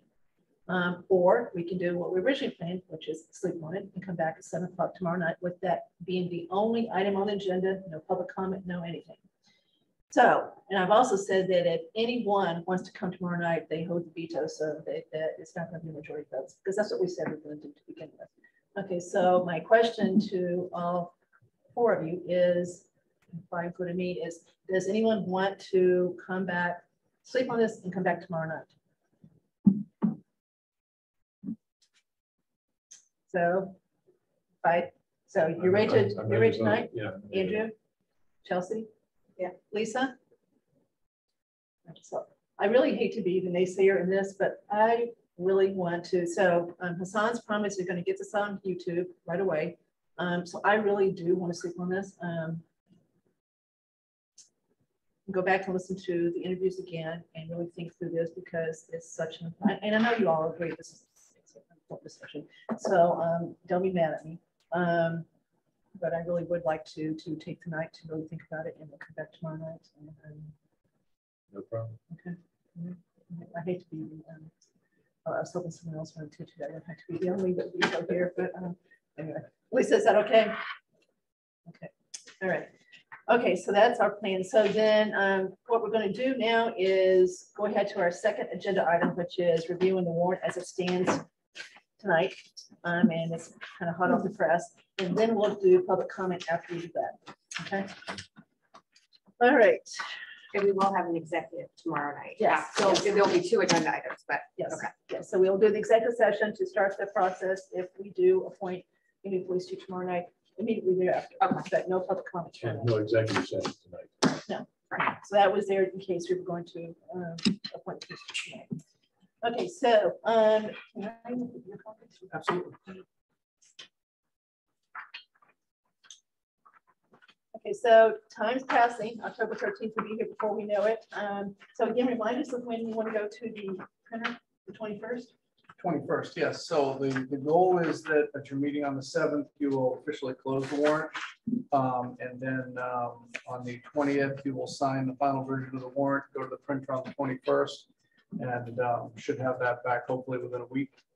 And then have that available for boards, committees, residents. Get ready for the meeting on the 13th. Okay. And advisory has specifically asked today if you could postpone your plans by one day because they want to meet on the 21st. Yes. Yes. But we could probably, yeah, we could probably do a day. Yeah. Okay. They will appreciate it. Sure. As I remember those days. Maybe that extra day was very important. Okay. So let's just run through each article and kind of see what we think about where they stand. So 1, 2, 3, and 1, 2, and 3 are all related. So the first one, of course, is the one we promised to go first from regular town meeting, which is the new trees bylaw. Okay, so I think we're just waiting for planning to finish their hearing on this and say they're done, ready. I assume no one wants to vote to really know exactly what's I coming. want to see the wording. of Yeah, all of it. so everybody agree that we're waiting till we see the exact wording on that one, right? We kind of know what's coming for that one. Lisa, okay, you agree? Okay, so you're muted. I can see your head nodding though, so. Sorry. Yes, I agree, Kathy. Sorry. All right, so number 2, of course, is scenic roads. I mean, this one's pretty cut and dry. You know, either you want to make them all safe roads or you don't. That's your choice here, right? The rest of the roads, other than the state roads. So I doubt if this one's going to change very much as far Well, the as. planning board has been talking about some different options. Okay, so we'll wait on this So one too then. I don't know exactly how strongly they feel about the choices, but Marty Houlihan was talking about some of the feedback they've gotten. So But you would think in the end, there's kind of 3 choices. You don't like it at all, or number 1 or 2, you like it. Yes, make them all that you can. Or number 3, the kind of middle ground, which is actually try to figure out what's scenic and make them scenic. they You know, define and a not process, just broad brush, yeah. right? and see how things fit. Yeah. So door 1, door 2, and door 3. So we'll see. Okay, so we're gonna wait on that one too. Okay, Chelsea, you want to talk about 3 you're Sure. working with? Yes, on that one? so Karen went out to bid on the list of trees that we approved at the hearings. And as of last Thursday, she had not received the bid. And Mark, I don't know if you received anything. So she didn't go out to bid. Oh, MAPC went out to bid yeah. and we asked to be part of that. Right. So when that bid is done, we will get a list of, here's the results, here's what the vendors gave us, and here's what the pricing is. And I believe if I understood her correctly, the pricing is going to come back per inch. She says, we've never bid trees like this before, so it'll be interesting. So given that we've got all this information, because you saw the charts for all the trees that we reviewed, Yeah. we'll be able to very quickly say pricing, size, pricing separate, and put Figure that out what together. it is. And then we'll have an idea of what it's actually going to cost us to remove these trees. Do you have any idea how many inches there are? Have you tried to No. add it up? Well, I just wondered. No, I haven't done that. But we know the measurements, what, BDH, breast diameter height, or Yeah. BDH. So we know what it is, right? It's on the spreadsheet. We know what it is. So we Right. really could add it up. Absolutely. Yeah. Okay, I just wanted, do we have, I like to know what the ballpark is. So, But we don't know price per inch, so we can calculate Yeah. the inches. But I mean, there's a piece of land that my neighborhood basically controls. It's 26 acres and we have to deal with trees a lot. And lately last 2 years, we've had a lot of trees and it's always been like 1,000 to 2,000 per tree. We thought we had a pretty good price.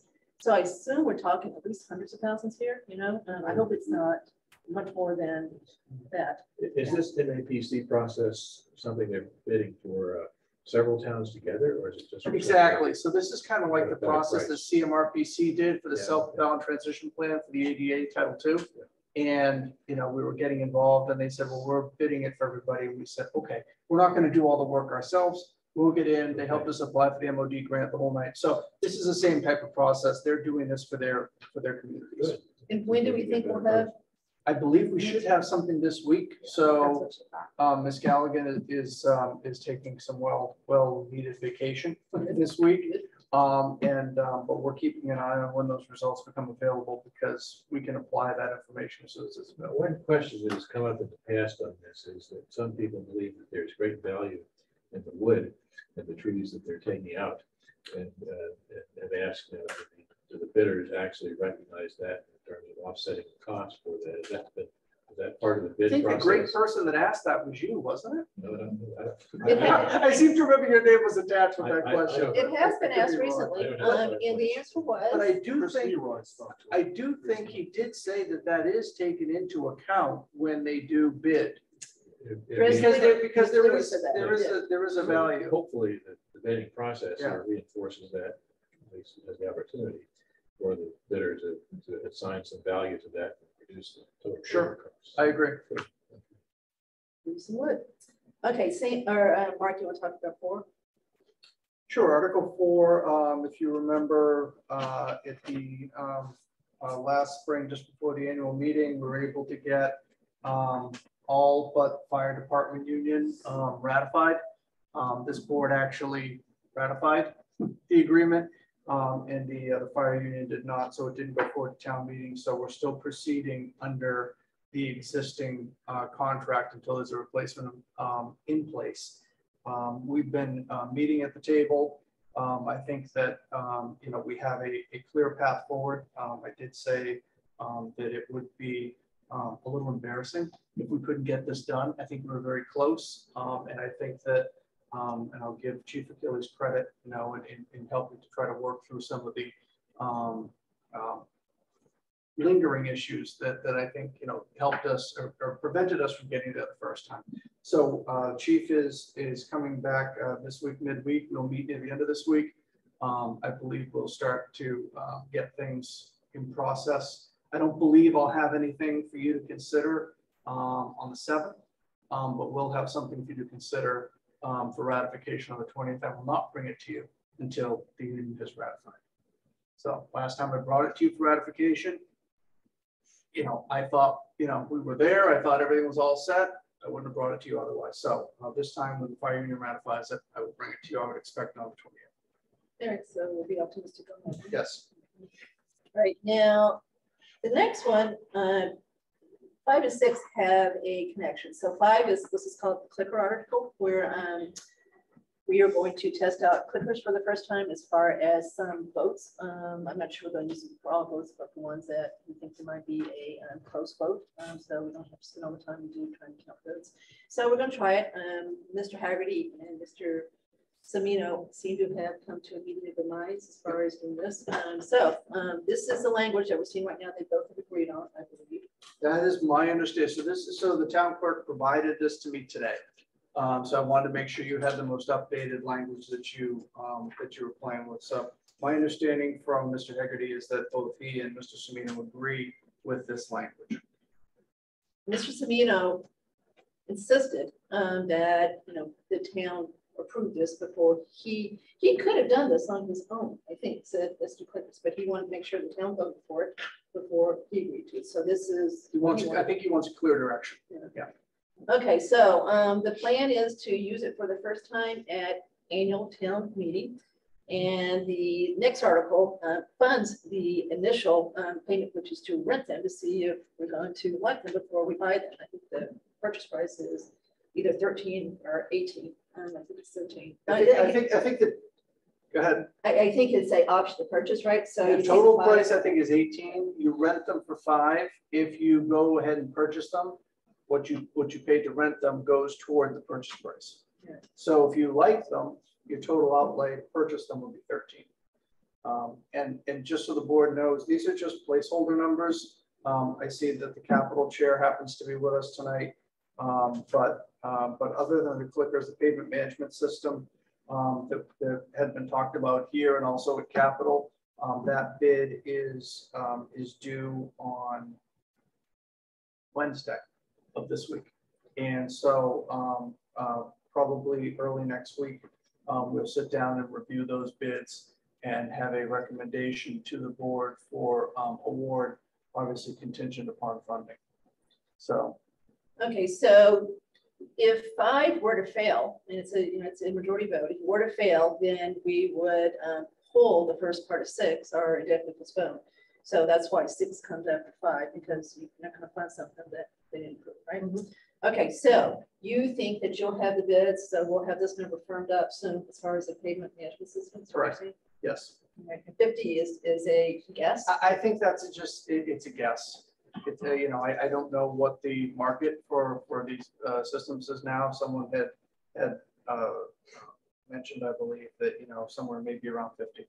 Yeah, that's actually consistent. I've talked with several of these vendors over the last couple of years, and that is consistent with what I've heard, although that's not Southborough specific. Right. But generally speaking, 30 to 50 kind of numbers people have thrown for the out first there year. For the first evaluation process and sort of getting the thing going. Yeah.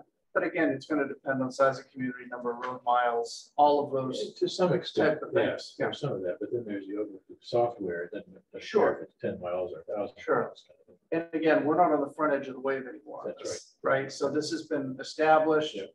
and so I think that may be reflected in the price. All right, so we're not On the making pavement management system? Excuse me? Right.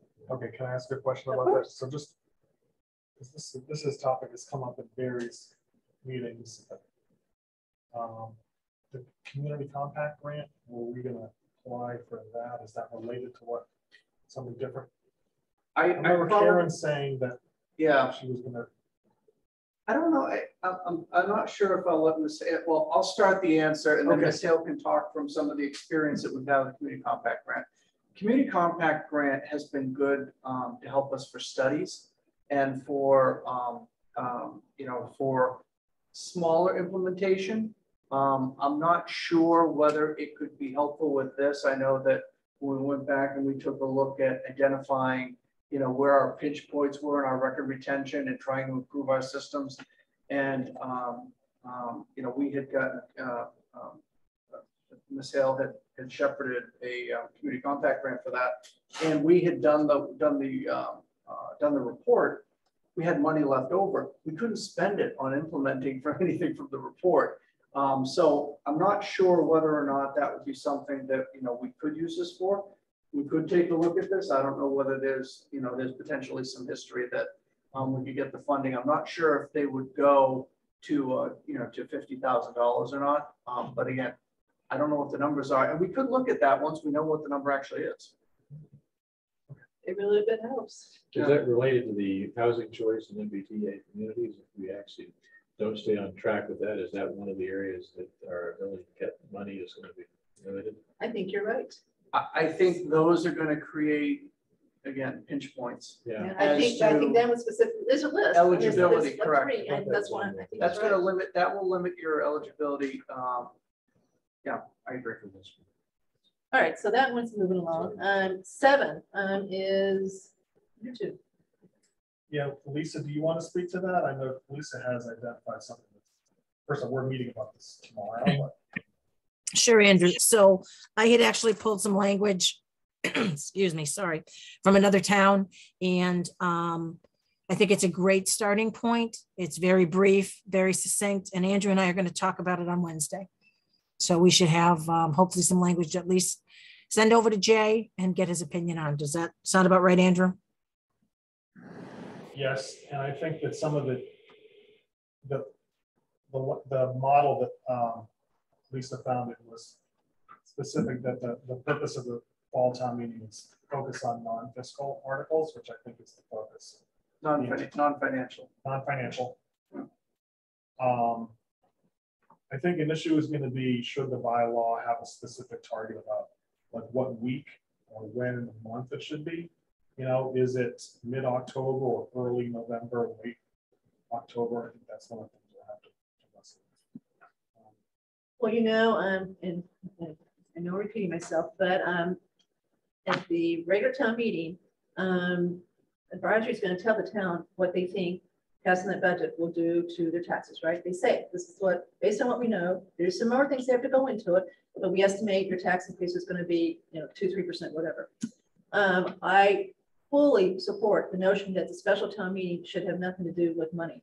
That should have been out of the way with the budget, because I just think you're undoing what we told the town meeting, and therefore it's not fair for them to vote on a budget that they think they understand the tax increase, and then later on shove some more stuff in it. And so that's really not what tax increase is.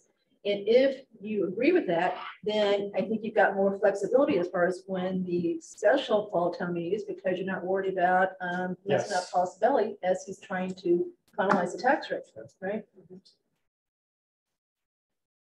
It's less of an issue if you're able to maintain the non-financial, right? Yeah. Then Mr. Sabelli cares less, because it's not affecting the tax rate piece. So We're going to do a few things that are going to affect some of this, but then maybe for now we just say we're not going to do that. But I guess I think you need to have a small amount of flexibility there. If something comes up where you do need to do a financial thing. 2 nights. Very time. Yeah. Okay, within who That's how you define the boundary there. All right, so it sounds like this one's going to get done, Lisa and Andrew, right? It's going to go, it's a go. Okay. All right, so everybody, you happy with the discussion on that one? All right, so the next one is the possible proposal to increase the CPA surtax from 1% to 3%.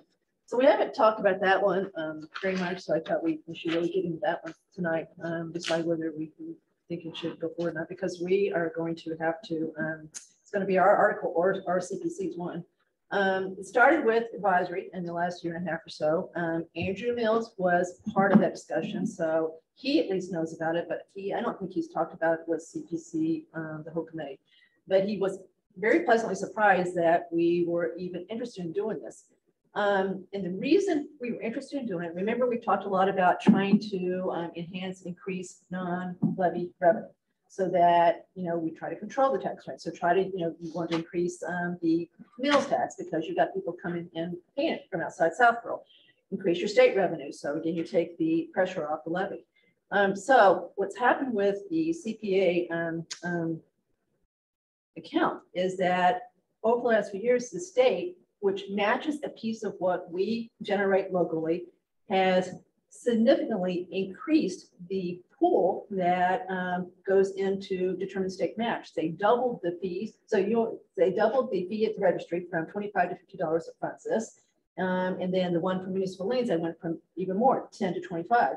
So the amount of money that's going into the state pool that they then disseminate to match what we collect locally has increased enormously. On top of that, the state, the last few years, has actually just put in a pool of money. They've been putting $20 million in because they've enough money in the budget to do it. Now, ironically, they agreed to do it this time, but because of this law that's going to kick in, that's going to refund a piece of income taxes, that's actually on hold right now, but that's okay. So what we did on advisory when we started looking at this, we did some computations, and roughly we're taking in right now about $500,000 between what we collect locally with the 1% and what the state gives us. That's what we get right now, right? It's been going up. You know, it went down for a while. It used to be higher, then it went down, and now it's come back up because of this increase in fees, right? So if you were to triple the surtax, go from 1% to 3%, you don't get just 3 times the state match. You get a bonus because you went to 3. You only get it if you go to 3. 2 won't do it. 1.5 won't do it. If you'll go from 1 to 3, the state gives you more than just 3 times the 1%. And it's about $100,000. So instead of collecting $500,000 a year, we collect about $1.6 million if we were to increase it from 1% to 3%. So you say, well, okay, it's still increasing taxes. So, you know, if you do the math, let's take a $500,000 house, right? Subtract 100,000, you got $400,000, multiply it times the tax rate, you've got, I think, $6,400 of taxes, and then multiply that times 1%. So right now, a $500,000 house is paying $64, so they would pay 3 times that, $192, right? Instead of 64, so that's what they go to. But if you're going to use that money anyway, and all you've done is shifted it from the tax levy to CPA, CPC, then you really haven't increased taxes, but instead you've actually generated more money for Southport because you've got that extra state match coming in. So what do we have coming up that we might need more CPA money for? Well, you've got quite a bit of capital improvement projects on the slate for Algonquin that would probably qualify, fields, etc. We've got some other things that could be done in Southborough if we wanted to with this money. So I think there is a good reason to think about doing this. I don't know if now is the time or during your town meeting is the time to do it. So to me, that's discussion. Do we really think we want to do it now? Because I think you got to make a good case for it. When this passed originally, it failed at town meeting 51 to 49, but they did try to start off with a 3%, but it fell 51-49. Then it passed because it was a ballot initiative. So it actually passed at the ballot at 1% the following year. So some residents got together, got on ballot, and then it passed. So that's how we got it. There's 189 communities in Massachusetts right now that have the surtax, and 75 of those have the 3%. So you know, it's almost half, but not quite half, almost half. I think the numbers are there. The challenge, I think, is that if the town can be disciplined in terms of spending that additional money for things that we would have done anyway, right, the taxpayers come out ahead. If in fact we look at that as bonus money that we can spend on top of what we would otherwise spend, then in fact that does impact the tax rate. Exactly. So I think that to me is the real choice, and I think that you know, at least most of us are not going to be here for the next 10 years or whatever in terms of doing that discipline. So I think it's important to reinforce that message that that's part of the deal here, and hopefully some of the boards would support that down the road if we do pass this. But I think it's great to get state, and that's an extra $1 million in state money, which is not insignificant in terms of impact on taxpayers. No, it's year after year after year. I mean, you could, you can bond the CPA, so you could do, quite a bit of projects. I don't think it's just discipline though. I think you've got to see what you've got in projects and what fits in the CPA boxes. Yeah. Right. And that's the thing too. And because how many times have you been at town meeting or residents have said, why can't we use CPA? Why can't, and not understanding exactly what it can be used for. So I agree. So whether it's capital or a combination of capital advisory and select board, take a look at what your planning is laid out for you and whether you think, what you think will fit in there and how that could potentially be used. I think that's really what's going to help make the case. Well, and I also think CPC needs to come and explain what hasn't been able to be done because they don't have enough funding or they don't have people coming to them looking But for they projects. control how it's used too. So Right. you need to understand So their I think- philosophy. Right. I also think this plays into one of our goals for this year on the 5-year plan and looking at what the outlay is with, things that are not CPC funded. We know we have a lot of capital things coming up that can't be CPC. So I'd like to see like the broader picture and how this would play in and have a more formalized plan on CPC projects. Sometimes too, sorry, Lisa, go ahead. Thank you. No, I think it's definitely something worth exploring, but I worry in trying to get it done before October. We haven't had a conversation with CPC yet, and we haven't done any outreach to the public. And I think there's going to be some level of having to sell this to people. I think people are just going to view this as their taxes are increasing regardless of, the points you just brought up, Kathy. So my fear is, do we have enough time to do this and get this done before the warrant closes and before October's town meeting? I totally agree with everything you said, because, you don't want to rush into it and then it fails, and then where are you? So, and sometimes too, if you match the projects with what you're doing and saying, this is why we want to do this, because we really, it's time now to pay our share of the new turf field out of Algonquin, whatever. And that's a bad example, because apparently CPC won't do turf fields, right? So that's a bad, but something else there that it will qualify for. So I think that's kind of where I'm falling down too, that we really need to get CPC in here, see what they say, because they certainly will have an opinion on this, decide who's, if they agree, and then maybe look forward to trying to do this at the regular town meeting in the spring. I actually agree also, but I think it works a little differently in the sense that I've heard CPC opine a number of times that they don't initiate projects. They simply evaluate requests for CPC funding. So I think it's up to the groups like us, like the Capital Planning Committee, for example, and others who have projects in the pipeline to come out with a plan and say, here's what we expect to do over the next 10 years or whatever. And these things appear to be consistent with CPC funding. So let's take a look and see if we don't have enough to use to increment here, then maybe it's not a good idea. But I bet that there are a number of things that folks have on the agenda that would fit. And that's, I think, goes back to the earlier point that you explained that easier to sell to people. Here's the purpose of it, and here's how it saves money for the average taxpayer as a package, as opposed to we're just looking for flexibility. So totally agree. I mean, I think we're all on the same page here. We just need a little bit more time to get this fleshed out and do it right, so that we really are coherent and can make the case that needs to be made. Because I think Lisa's right. We got to sell it and justify this, and not just act like we're trying to, triple the surtax for no reason. Here's what you get for it. Yes. I also think that this is something I would rather see on an annual town meeting. I just don't know what on here is going to attract a lot of people to come. Well, that is that too. Right. That is So- the reason to put it on there. So, because I think we do have that. Well, is our quorum still 100 for Tony? Yes. Yeah. So I would like to have more people weigh in on this one and get more buy-in rather than, I think if this had been done last year's, it may have been a little bit different. I just don't know what the draw is going to be on this one. Yep. Maybe, I don't know. well, I'm still a little worried about the audience we're going to have for this one, because I just don't think there's anything really earth-shattering out there so far. And I won't even call this earth shattering, but this might bring people up, but I don't think that's the reason we do it. I still think we have the right idea. Let's do it right. Let's get CPC in here, see what they think, and then decide what to do from there. Yeah. And Lisa's nodding yes to. Does everybody agree? Yeah. Okay, so that one comes up. Yep. Okay. Hear it.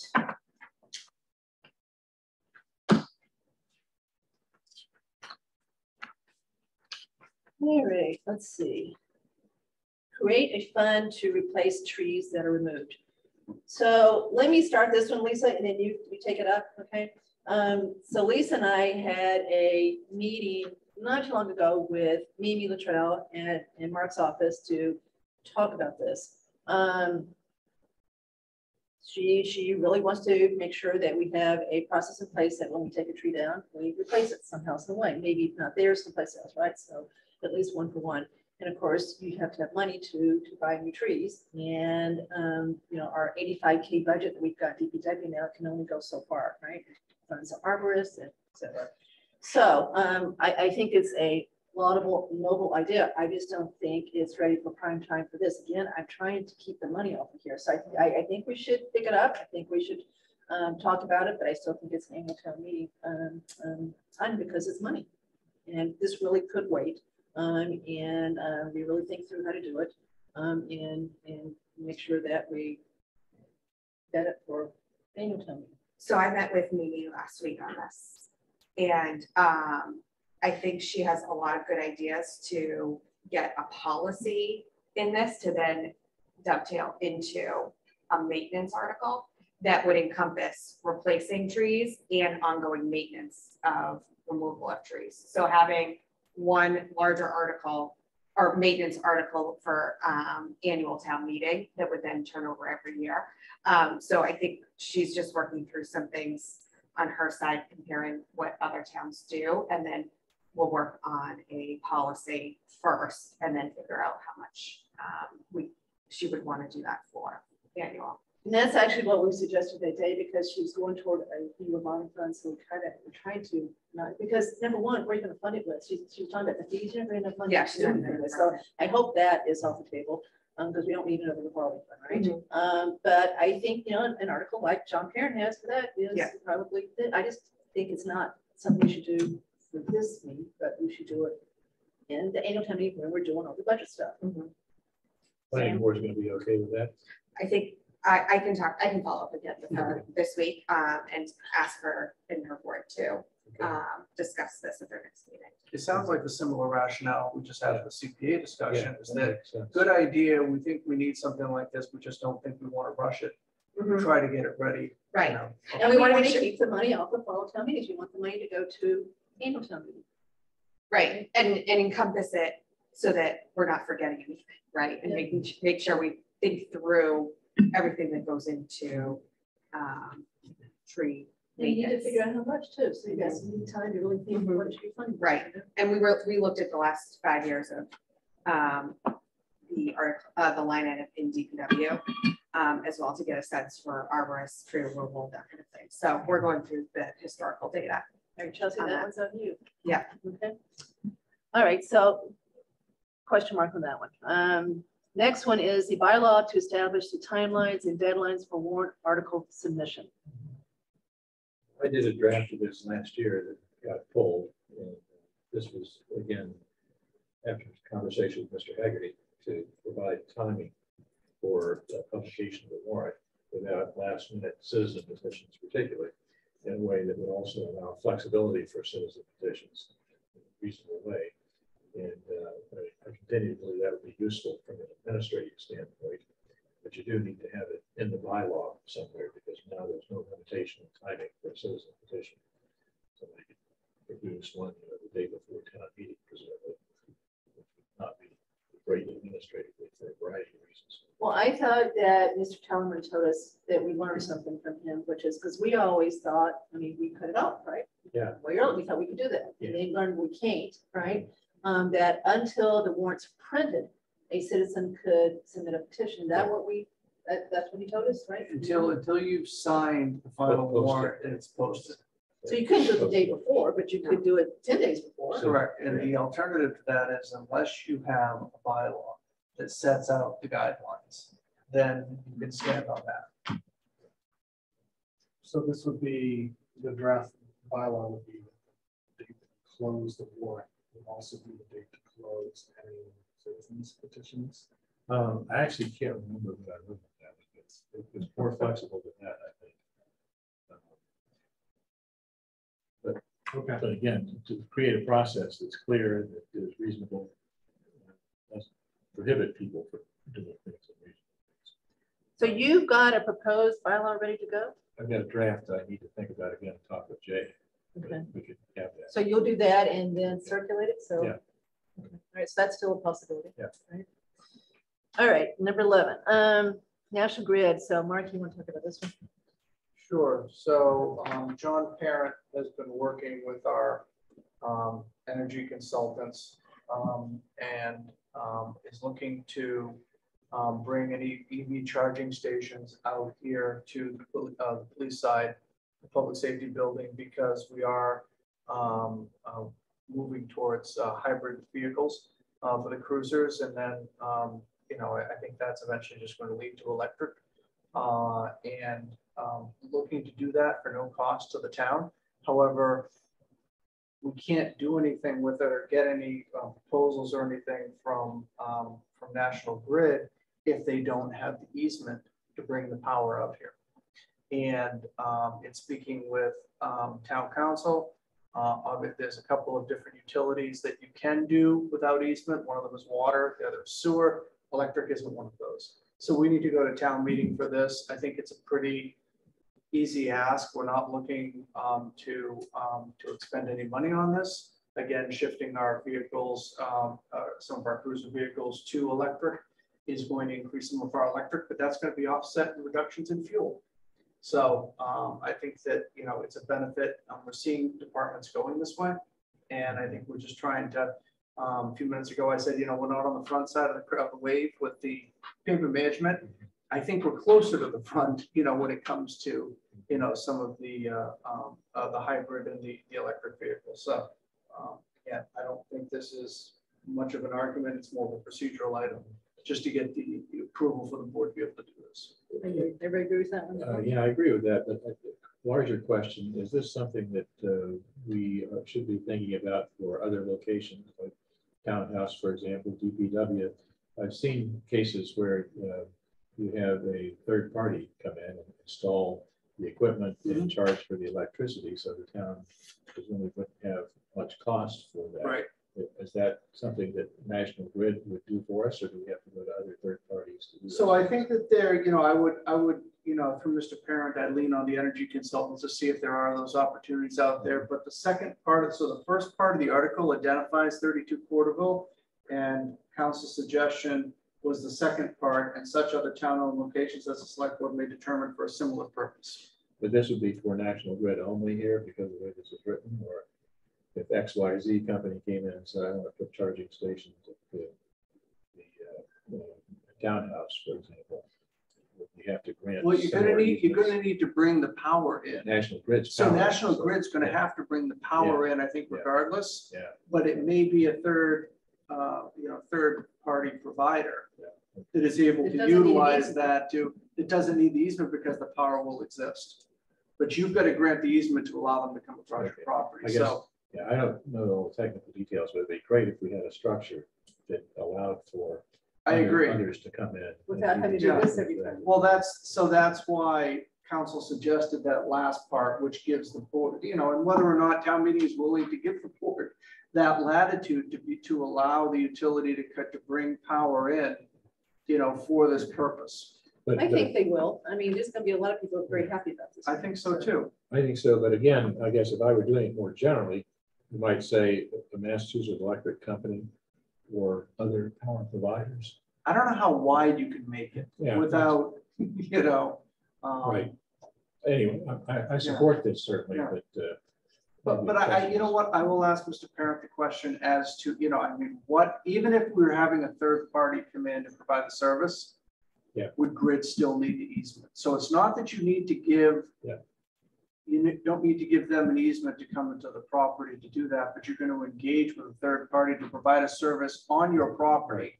And I think Grid is the only one who sells electricity in town, right? Although there are other aggregators or whatever. but Well, mostly their wires. They control the transmission. Yeah, they got. Correct. So they're the ones that are gonna They control, lead yes, it. they'll Okay. control that end of it. Okay, You know, Kevin Barrington asked us in an email sometime recently, whether we were gonna do this. He mentioned Marlboro, you know, you could like to park the meter, you Yeah. just put the coins in to do it.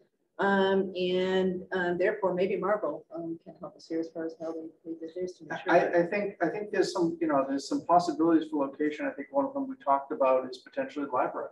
Yeah. But I think we need to finish that project next door before we start doing something over at the library. So one So this- step at a time, and that's a great location in terms of accessibility from, you know, from a lot of different areas. So it sounds like we're done with this one, other than making as flexible as we can without causing too many questions. Okay, so that was a good one. Yeah. All right, the next one. Lisa, you want to handle this one as far as what, well, first of all, I thought that Shopsy was doing this, but I guess not. So we're sponsoring this one if it goes. So Shopsy can't bring an article forward. But the board's never really talked about this. I mean, I've heard bits and pieces that Jay Tallerman had said one thing to Shopsy at a Shopsy meeting, but again, I don't know the full gist of what exactly they're looking to do. I guess there's some confusion on language because some towns don't require CPC approval. You know, once town meeting signs off on the transfer into the buckets, that's it. It should automatically go into the trust fund. I think there's some contention on this one with CPC. I think it's a much bigger discussion, Kathy. Certainly Andrew's on Shopsy now. They've talked about pretty extensively, Andrew, if you want to follow up with Dorian even. I haven't had a lengthy discussion about this. I just know that Jay Tallerman had gone to the meeting and told them some things, and I don't know that CPC necessarily agrees with it, so.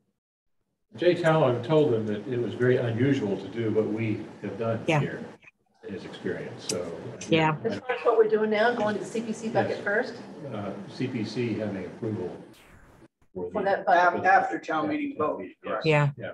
Yeah. So is it in the language of the current article that we need to look at differently? Or is this an So, ongoing I issue? think, and Lisa, you stop me when I get it wrong, or just stop me in general if I'm going too far. But I think that the 3 articles that have been approved previously do require the Shopsy or the trust to have to go to CPC with a proposed project or something and have CPC agree to release the money. Now that language, council will say that that's probably not how it's done, but that's how it was voted. So Yeah. town meeting did so. Right.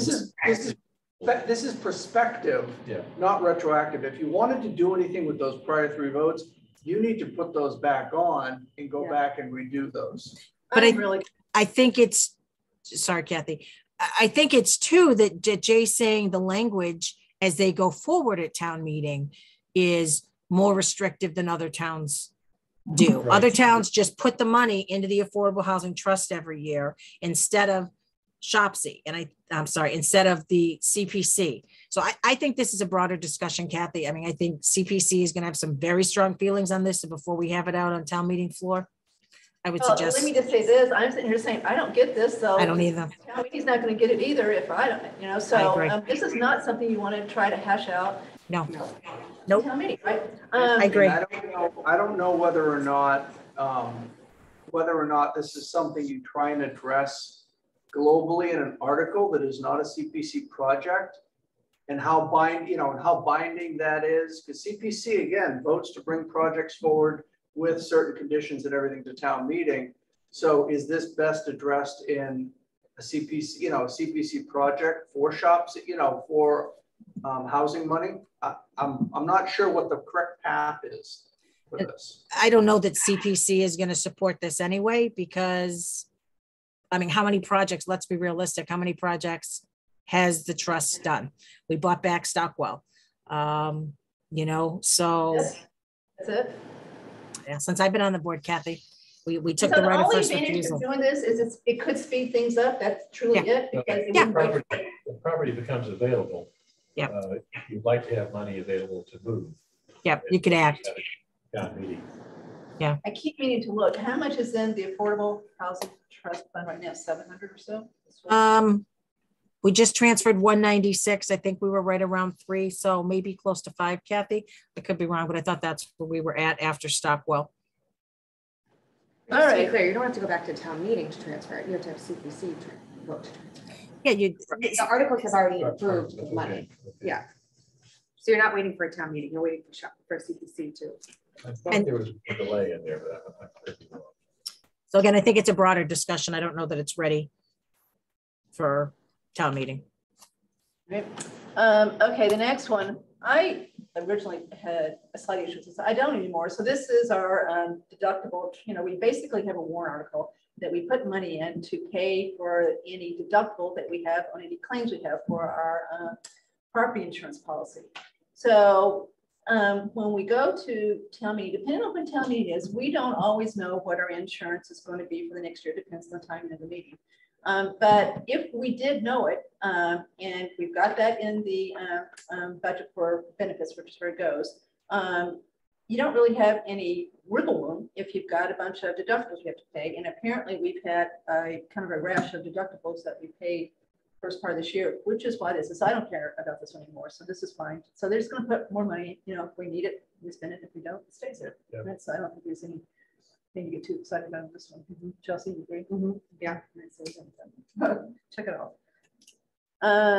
Okay, next one is bylaw. Okay, do we know who's going to do this one? I had spoken with Mr. Hegarty today, and he is still taking a look at this. Not sure whether he's going to have something for this or not, but if he does, he'll have it very shortly. Okay, so he pulled this one. You know, he had this the warrant for regular town meeting. So this is really kind of up to him whether it's going to go for. He's sponsoring it, so we'll have to see. I'm not a fan of this one particularly. I think the concept is fine, but I think it's sufficiently flexible. Personal opinion. So Okay, as you you will have a wish. chance to shape that. Okay. All right, the next two are related. These are both from Paul Savelli. He wants money to do 2 things, and he's going to fund it by pulling more money out of the overlay reserve. He's going to pull exactly the amount of overlay. So my question, which I haven't asked it, which I will, is, well, can you pull a bit more out to help us with the other stuff? But anyway, so this will not affect the tax levy because he's going to offset the cost with revenue he's putting on that. So the net effect to the tax bills will be 0. Okay. So again, it's not a very exciting warrant. Sure. Okay. I have to send out the constables to round up the claim. All right. Start making those phone calls when we So get there. that's actually a question that I had. So particularly some of these articles at the end. Hypothetical situation. If They walk out the after door. the tree bylaw, then it's Lock the fewer than doors. 100%. I'm not 100 people. Nobody Are gets there out. any of these articles that are going to have a serious effect if they're not acted on? Try the consent agenda approach. But I think it's think, right. We yeah. just lock the door. I think Mr. Stivers is actually, got, because of the discussions with planning at the annual meeting.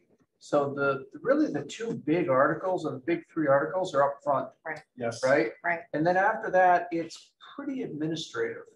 And so I think that, this board, after you close the warrant and get everything, so now you understand the universe, really need to engage the moderator in discussions offline as to, consent list.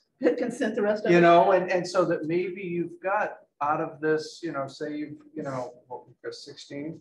Well, we got rid of CP, so Now that's 15. 15. Get rid of right? the So shopping, maybe that's you've got 14. 5 or 6 articles that really you need to talk about. Right. And the rest of them, I mean, I also think after listening to advisory's debrief of last annual town meeting and special town meeting, and seeing a lot of the social media discussion amongst people with younger kids that, both can't go to a meeting. I think we try to advertise this meeting as like, this is a good one for you to try to come to, because we'll be able to you know, have some nice discussions about some of the things and clickers and, but it's not going to be a marathon event. So maybe we'll attract some, One night.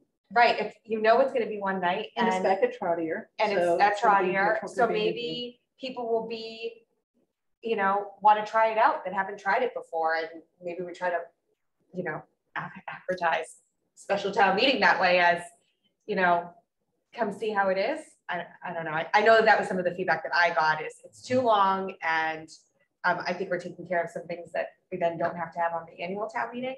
I don't know. I guess I'm trying to be optimistic. Trying to get more people there. Yeah, we have to be. So There's a separate issue in terms of, you know, other things we could do to promote interest, in addition to the usual stuff. Maybe selection, whatever. Yeah. Right. But just to be honest, there's just not a lot here that is going to pick anybody's interest besides maybe the trees. And Chelsea, would you like to ask them if they would move it down? No, Okay. I don't want to ask So them we that. can I keep promised everybody them there? that we would keep it at the beginning. No, I think that the suggestion of a consent article. is more than- Yeah. Yeah, I mean, this moderator has been pretty aggressive with his consent list, and I think has done rather well. If you go back and take a look at the track record over the last several meetings. Yeah. So I think that, you know, as long as the articles in question, you know, are not controversial and everyone seems to pretty much be in agreement with them, I think he's willing to put them on there, you know, and if the sponsor assents to it, to put them on there and try it. What the worst thing can happen is someone says they want to talk about them, they take them off. I don't see a lot that can, you know, and it's not my decision, but it looks to me like there are a lot of here that really could go on consent. I think we've got to try to keep Article 12 out of here. So I think that's a great idea. Maybe a pitch at town meeting for, you know, public spirit, et cetera. We need to get this done administratively, so don't desert the ship here. It's going to be brief. Right. But let's try to get it done. I think that would resonate with a number of people. Hopefully others.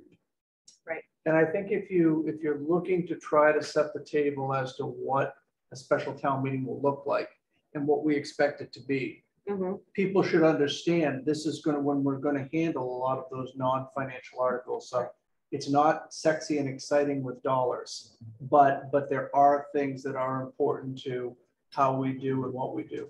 Maybe publicize that concept fairly aggressively before the meeting. It's going to be quick. This is not a 4-hour plus meeting at all.